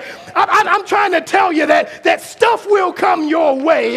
Trials will assail you. People will put you down. But it's all right, because as long as you got something inside of you. But then Paul goes a little further. Paul says, I'm perplexed, but I'm not in despair. This gets me too. I wish I had about 5 people I could preach to right. What he's saying is to literally be unable to find a way out. That's what perplexity means. That's what perplexity means, Elder Zoe Jones. That's what perplexity, it means to be unable to find a way out. But then Paul says, but not in despair. When you look up the word despair, it means about the same thing as to be perplexed. But when you read it in the Greek, it says, but not utterly perplexed. Wait a minute, Paul, you messing with me now, Paul, you're telling me that you're perplexed. You're not able to see a way out, but yet you're not in despair, which means that you are not utterly perplexed. That means that here's what I know. I'm up against something, but I know Christ is all-knowing. He's omniscient. He knows what tomorrow holds. He's in control, and therefore, I'm not going to freak out. I'm not going to throw in the towel. I'm not giving up because I may not be able to see the way out right now, but I've been through this before, and just in the nick of time, I got any just in the nick of time folk up in here where God has opened up a door. The loan came through just in the nick of time. The employer opened the door just in the nick of time. The bid went through just in the nick of time. Your phone call got caught just in the nick of time. You made it to the doctor just in the nick of time. Can I go a little closer? You pulled up in the gas station attention just in the nick of time. The check came just, you needed it in the bank by 2 and it got to your home by 1. The postman never runs that early, but God said, I'm getting it to you just in the nick of time. You know how you do. You running up to the window. You know how the post truck sounds. You can hear it as it comes. And you listening with all you got. And sometimes you think you missed it and you go out to the post office, to the mailbox 4 or 5 times. And no, it's not there. But God said, I'm going to send it to you just in the nick of time. You and I can be perplexed, but not in despair. I'm not utterly perplexed because I know that God is a just in the nick of time God. That's why Paul said, I know that God causes everything to work together for the good of those who love God and are called according to his purposes. Here's what Paul is trying to tell us. I am worried, but not to my detriment. I'm anxious, but not to my disadvantage. I'm concerned, but it will not handicap me. It's an annoyance, but not enough to keep me from moving forward. But Paul does not stop there either. He goes even further. Paul says, I'm persecuted, but not abandoned. Wait a minute, Paul. Paul moves from the emotional stuff to the literal, somebody trying to lay hands on you. Oh, y'all aren't with me today. Y'all aren't with me today. And Paul says, I'm pursued by enemies, but I'm not left to their power. Paul takes us from merely mental or emotional stuff that you and I might go through. And then he reminds us that there are some real things out there that want to do us bodily harm. Hostile forces that seek to take us out, that relentlessly pursue us, that surround us at every path, that seek to wreck our forward progress, that seek to rough us up if they could just get their hands on you. Paul says they are pursuing you, but you are not left to their power. Can I help y'all out a little bit and take you to Psalms 5, verse 11 and 12. Can I go there for just a moment? Y'all forgive me, but I just wanted to share something with you. Those of you that are being pursued, those of you that are up against something, those of you that are being hindered in your service because somebody wants to take you out. Let me tell you what the psalmist says in Psalms 5, 11 through 12. It says, but let all who take refuge in you be glad. Let them ever sing for joy. Here now, spread your protection over them, that those who love your name may rejoice in you. For surely, O Lord, you bless the righteous. You surround them with your favor as with a shield. I wish I had a few folk in here that would just let out a shout of joy, because you don't have to take refuge in the Nashville Police Department. You don't have to take refuge in that gat that you got stuck up under your pillow. You don't have to take refuge in that 100-pound dog you got. You don't have to take refuge in ADT. You need to realize that God spreads his wings of protection over you. And he says, those who love your name may rejoice. And so when I go to bed at night, I got a little box on the wall that I can set as my alarm. But I still have the peace of knowing that if the alarm went off, that God is still able to keep me, because he said, I'll shed my protective wing over you. Y'all don't know what I'm talking about. Anybody ever been so tired that you thought you let the garage down the night before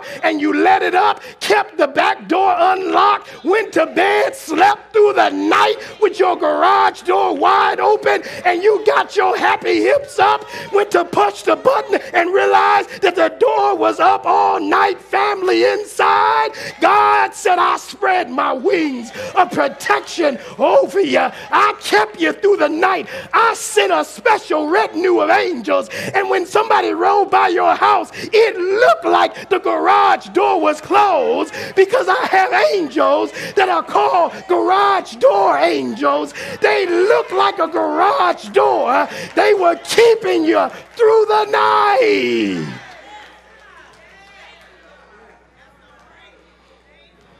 Paul says, I'm pursued by enemies, but I'm not left to their power. Yeah. I'm pursued by enemies, but they don't have any power over me. Then Paul says, I'm struck down, but not destroyed. I'm down, but I'm not out. As long as I got a little kick left in me. You know, can I bother y'all for a minute? You know, I told somebody, and I'm real about my story. I am a hood rat from Cleveland, Ohio. I rolled through my old neighborhood just to remind myself, boy, you ain't nothing. I was done wrong and did some folk wrong.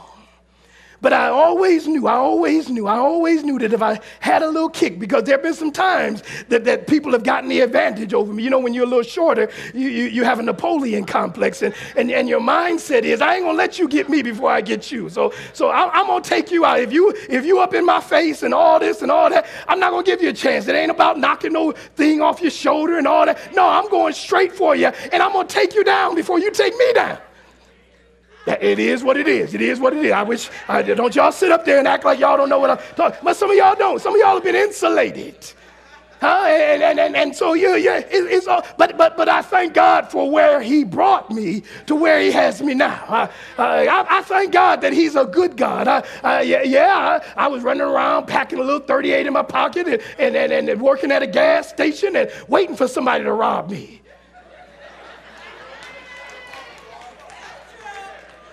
Brother pulled up on me. He said, listen, man, how much money you got in your pocket? I said, I got all that I've collected here. So what I did, I pushed my pocket and let him see the butt of the gun. I said, yeah. Now here's where I was with the whole process. You can take this money, but I ain't gonna let you hit me. I'm not gonna let you, because that's what they were doing in Cleveland when I was coming. They would beat you up after they robbed you. Well, I ain't gonna let you beat me up. It ain't my money, it's the company's money. So you can have that, but you're not gonna hit me.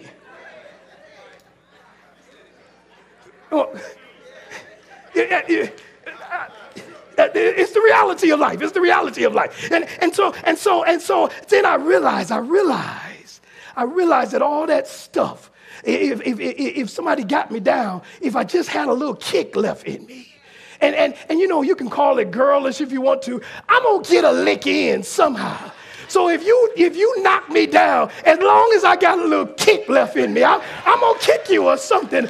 Paul is saying the same thing. He said, I'm knocked out, but I'm not taken out. As long as I got a little kick left in me, so if I just can hold on, if I just can fight the good fight, I'm gonna make it through whatever comes my way. So you may be asking, well, in all of that, what are you trying to say, preacher? I'm trying to say that you've got to serve God anyhow. It has a lot to do with changing your thought process.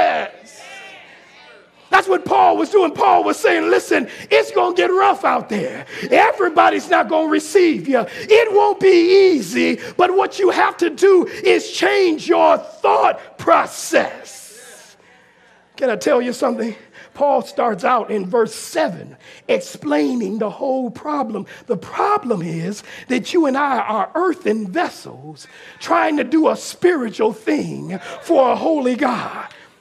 But here's what I want you to realize. Sometimes vessels must be broken in order for others to benefit from what's inside of you.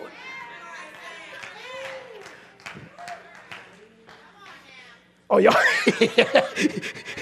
Sometimes the only way God can use you is to break you, because some of us got something inside of us, but it ain't coming out until God breaks us. And then you can tell somebody about how you made it through by the grace of God. Can I say that one more time? I kind of like that myself. We have to keep on serving him, realizing that sometimes a vessel must be broken in order for others to benefit from what's inside of you. If you believe that God put something inside of you, he may just have to break you in order to get it out of you. Times you may have to say, I'm hurting, but at least I can feel the pain. Because I know something. Trouble does not last always. Now I'm finished. We're getting ready to do a closing group therapy session. Is that all right with everybody?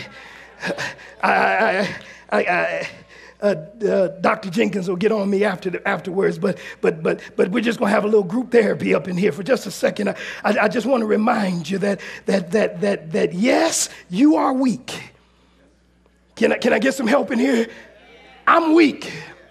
Yeah, I'm weak. I got some weakness issues, but can we do a little group therapy? Can you pop up on the screen our first therapeutic process that we need to go through? We're doing a little cognitive behavior therapy. Is that all right with everybody? Psalm 62, verse 11. Psalm 62, verse 11. The Bible says, one thing God has spoken, two things have I heard, that you, oh God, that don't sound like a group. You don't have to pay to get in this therapy.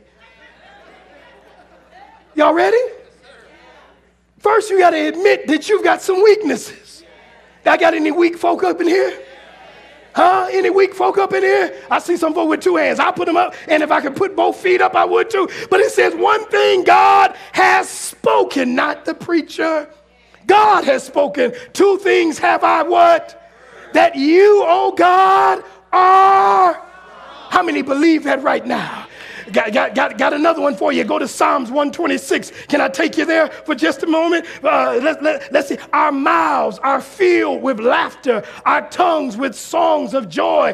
Then it is said among the nations, the Lord has done great things for them. You know what? Sometimes you don't have to have an evangelistic meeting to get people to understand that the Lord is good. Sometimes you just need to laugh in the midst of some difficult times. Laughter says that trouble don't last always. Hear him now. Our mouths are filled with laughter. I'm getting ready to laugh right now. Y'all forgive me. Thank you, Lord. Yes, thank you, Lord. I see the hand of, yes, Lord. I wish I had a few folk in here that would just join me in a little laughter right now, because God is good.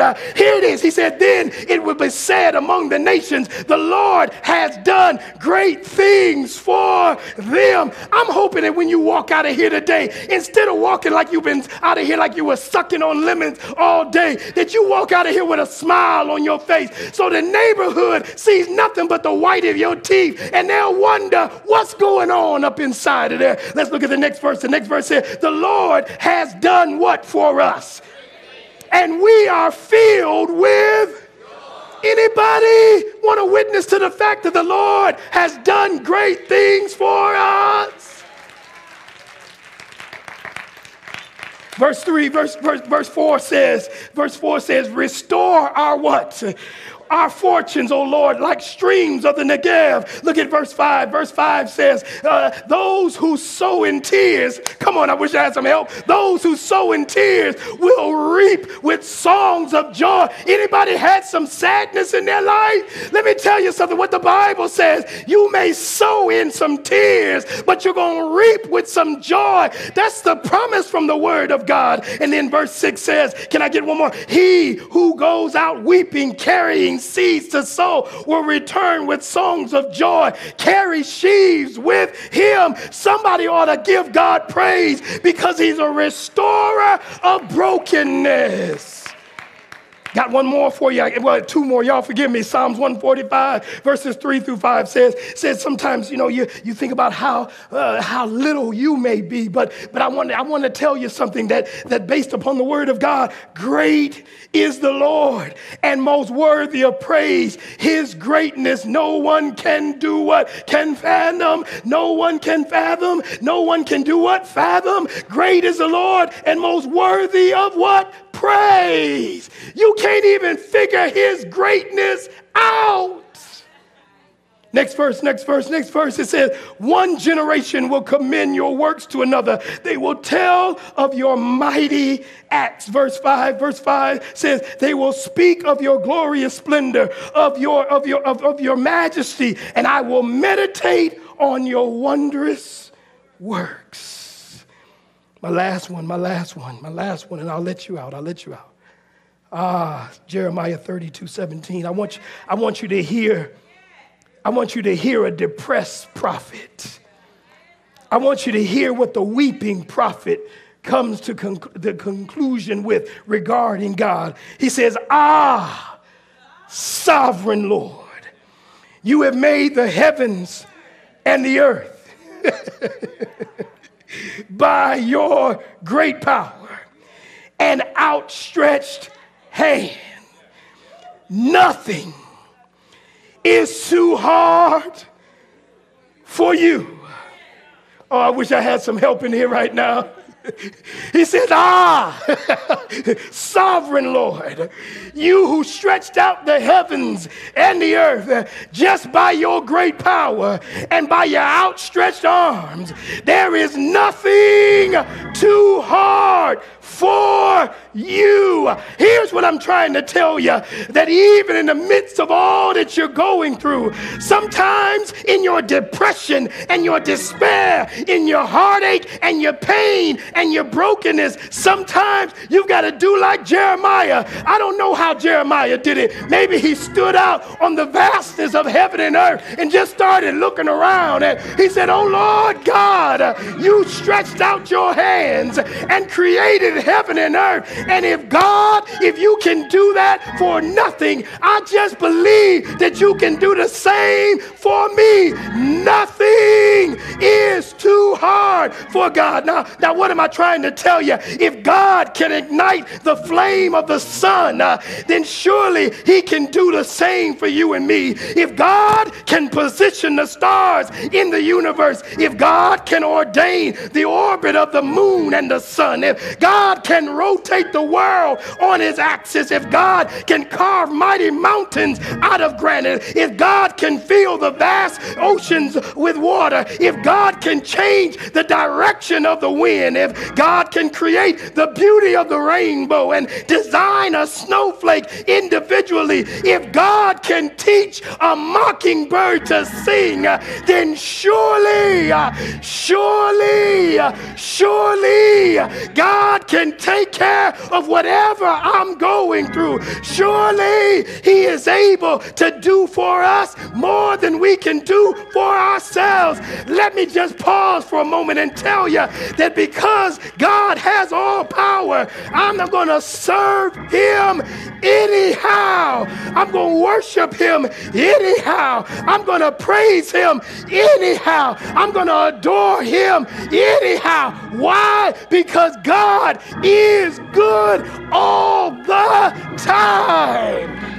I'm pressed, but I'm not crushed. I'm in distress, but I'm not broken down. Why? Because God is able. And what God has for me, he has for me. And what God has for you, he has for you. And I just want to stand on the word of God right now and remind you that no weapon formed against you is going to prosper, because God is able. And sometimes in the midst of all that you're going through, you have to serve him anyhow. You have to know that God is a deliverer. He can bring you through anything. God can do anything but fail you.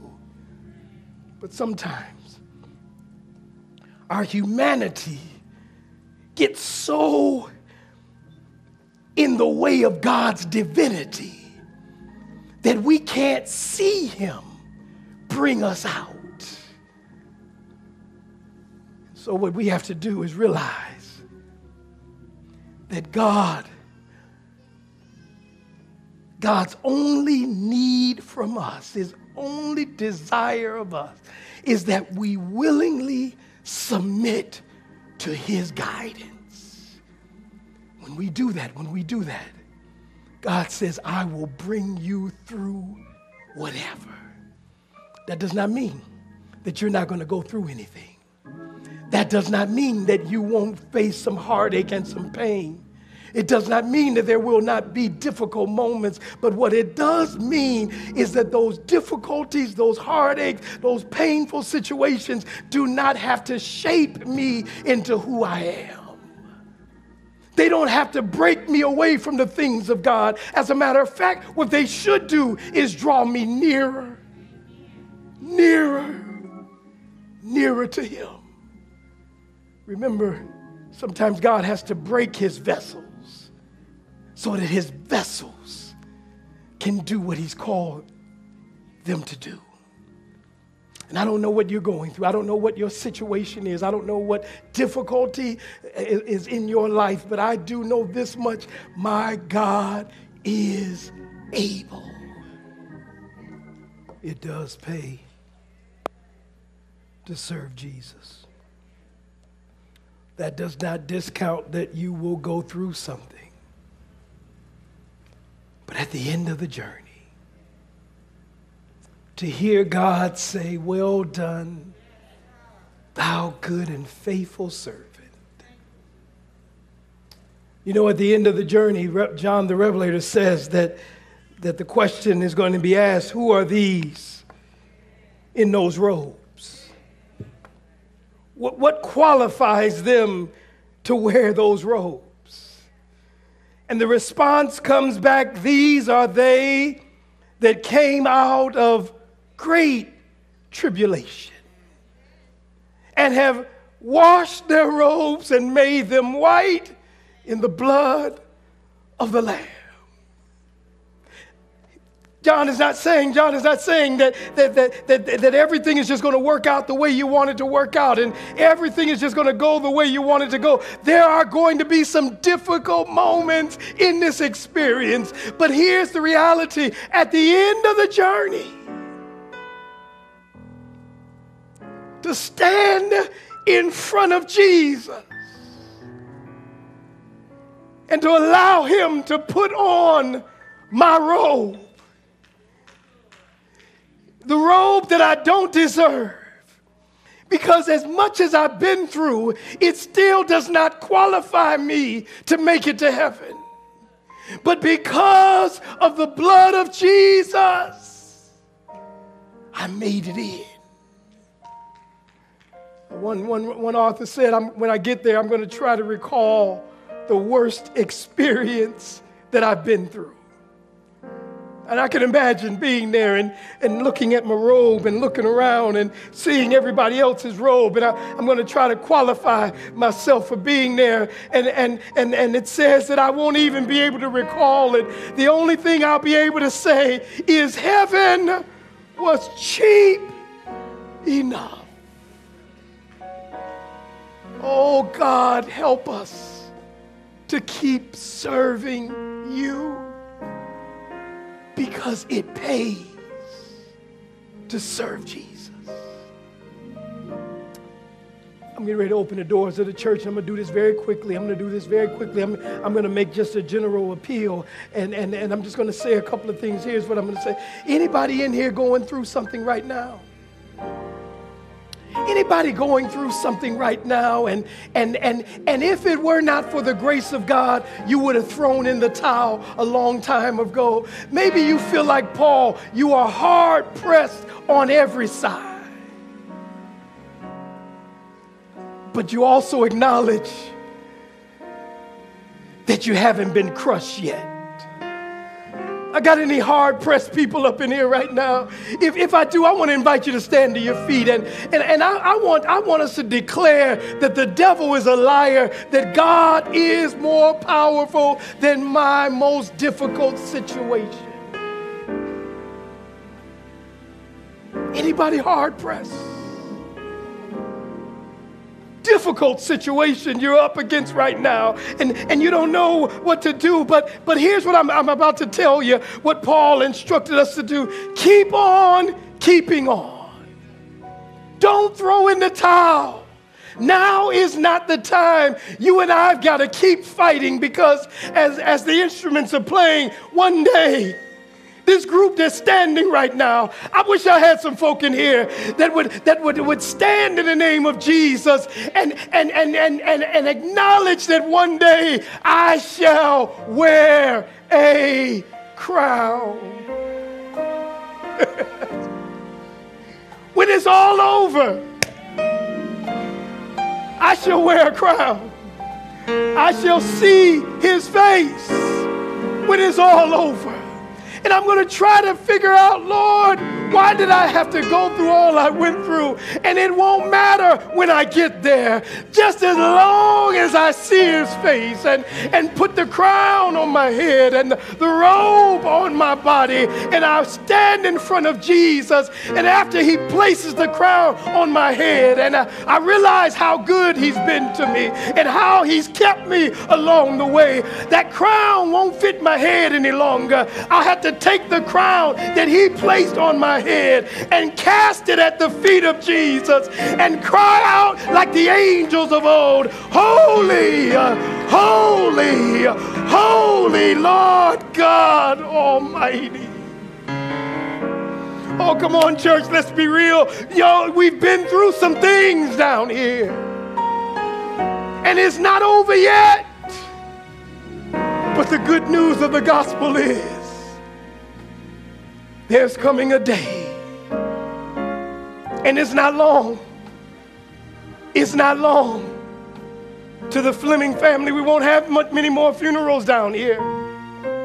I won't have to make many more arrangements for loved ones. Won't have many more sick days left down here. Sadly, there won't be too many more surgeries down here. Oh, I've come to tell you something, my church family, that he that shall come will come, and he will not keep silent. I can hear him. I understand that he's tuning up the instruments now. Horses are being made ready. He's trying to figure out which vest he'll put on. And he's going to make his triumphant entry into this whole planet. And he's going to start from the north and to the east and to the west and to the south. And I can see him as he makes his way into the atmosphere of planet Earth. And the skies roll back like a scroll. And I can hear him as Gabriel blows the trumpet. And Jesus begins calling loved ones from their grave, telling them to get up, come forth. I can almost see it there. And then there's some folk that are alive. And we all start making our way up to the portals of glory. It's a triumphant ride. We guide on past Pluto and Venus and Mars, and we're making our way up through the heavens and the eons of time and space. And Jesus is leading us to the place called heaven. I want to be there. Don't you? I see him as he stands in front of the gates. Yes, the gates.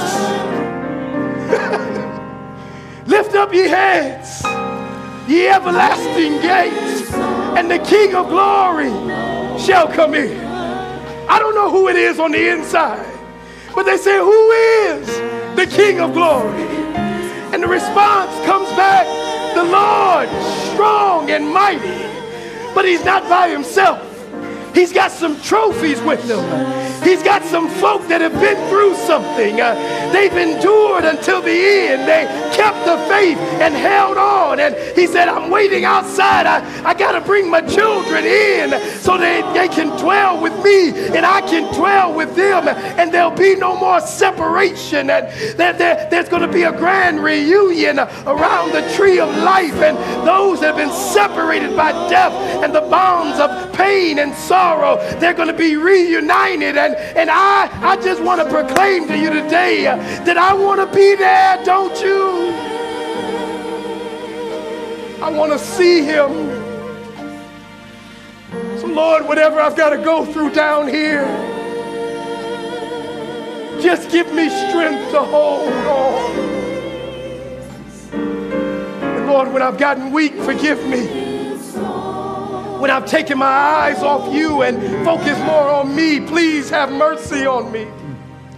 Lord, when it's been more about me than it's been about you, please forgive me, Lord, for what you've put inside of me and I haven't been willing to give, Lord. Please help me to do what you called me to do, Lord.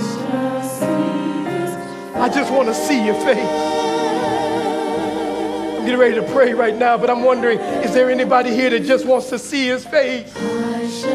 You just want to be ready when he comes. Despite the trials and the tribulations and the problems, you want to endure until the end. Maybe there's somebody here today that needs to make the ultimate decision and say, Lord, I want to surrender my life to you completely today. As the preacher prays, I want to walk down front. I want to become a member of this church today. That's what I want to do today. If that's you, while I'm praying and while the song is being sung, I want you just to move out of your seat and say, Lord, I'm just coming to surrender everything to you today. I didn't plan on doing this, but I've heard your voice speaking. And so today, Lord, I want to do what you asked me to do. If that's you, I want to invite you to come just the way you are. Father, thank you for the joys and the sorrows of service. Thank you for the ups and the downs of service. Thank you for the grace and the mercy of service. Thank you, Lord, for the hope of service. Lord, please forgive us when we didn't do exactly what you asked us to do. Forgive us for being fearful. Forgive us for allowing circumstances and difficulties to hinder our service to you. Lord, today we stand in affirmation that we want to serve you anyhow, Lord. We don't need a special quarter to serve you. We don't need to be reminded. We just want to serve you because you've been so good to us, Lord. We want to serve you because you've given us something to tell. Oh, yeah, there's some folks standing right now that are pressed on every side. There's some folk that are perplexed on every hand. There are some folk that have been knocked down, Lord, but I pause, Lord, and thank you that they're not crushed right now. Thank you that they're not in despair right now. Thank you that they're not knocked out right now. Thank you, Lord, that even though the enemy is pursuing them, you won't allow the enemy to grab a hold of them. Thank you, Father. I beg in the name of Jesus that you would renew within us the desire to serve you anyhow. And Lord, where we've messed up and gone off the mark, forgive us. In the name of Jesus. Can we do like one of those scriptures told us to do? Just give God praise because he's worthy. Can we act like we've got a little joy up in here? Can we join the praise team and tell the story? I want you to picture yourself. You're standing in front of Jesus. Anybody here? I'm putting my robe on right now. Thank you, Lord. Thank you, thank you, thank you, thank you, thank you. Thank you, thank you, thank you, Lord.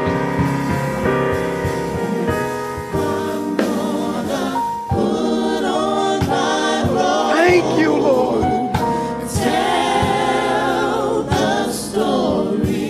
Anybody got a story to tell? God brought anybody through anything?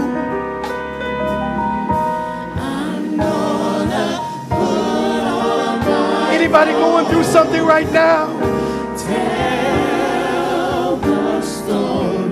My God is able.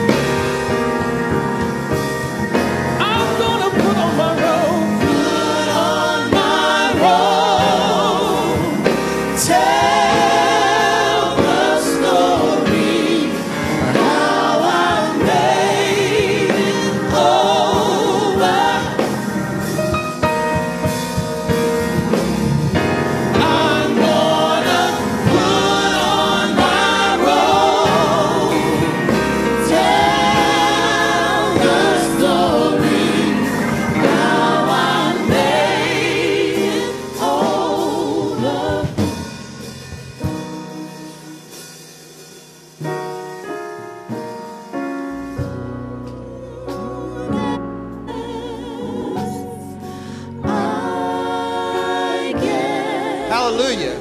Praise the Lord. You know, today we've heard a sermon, and at the end of this sermon, we have to ask ourselves, am I this Christian that's empty? Or do I believe that God came into my life and nothing can crush me? I can be pressed on every side, but when I leave here, I have something to share because it's in me. Let's bow our heads for the benediction. Our Heavenly Father, Lord, this church wants to move forward. And so we're asking that today, in answer to our prayers, you planted a seed in our heart. And now we have the Great Commission to take forward. In a month, Lord, we're going to engage in an evangelistic crusade. We're going to tell this community that we have something to share. We have the truth, but Lord, we have something more important than that. We have a relationship with you. You are living in us. Lord, guide and protect us as we go about our ways this week. Give us eyes of discernment to recognize the opportunity to share your love. This is our prayer in Jesus' name. Amen.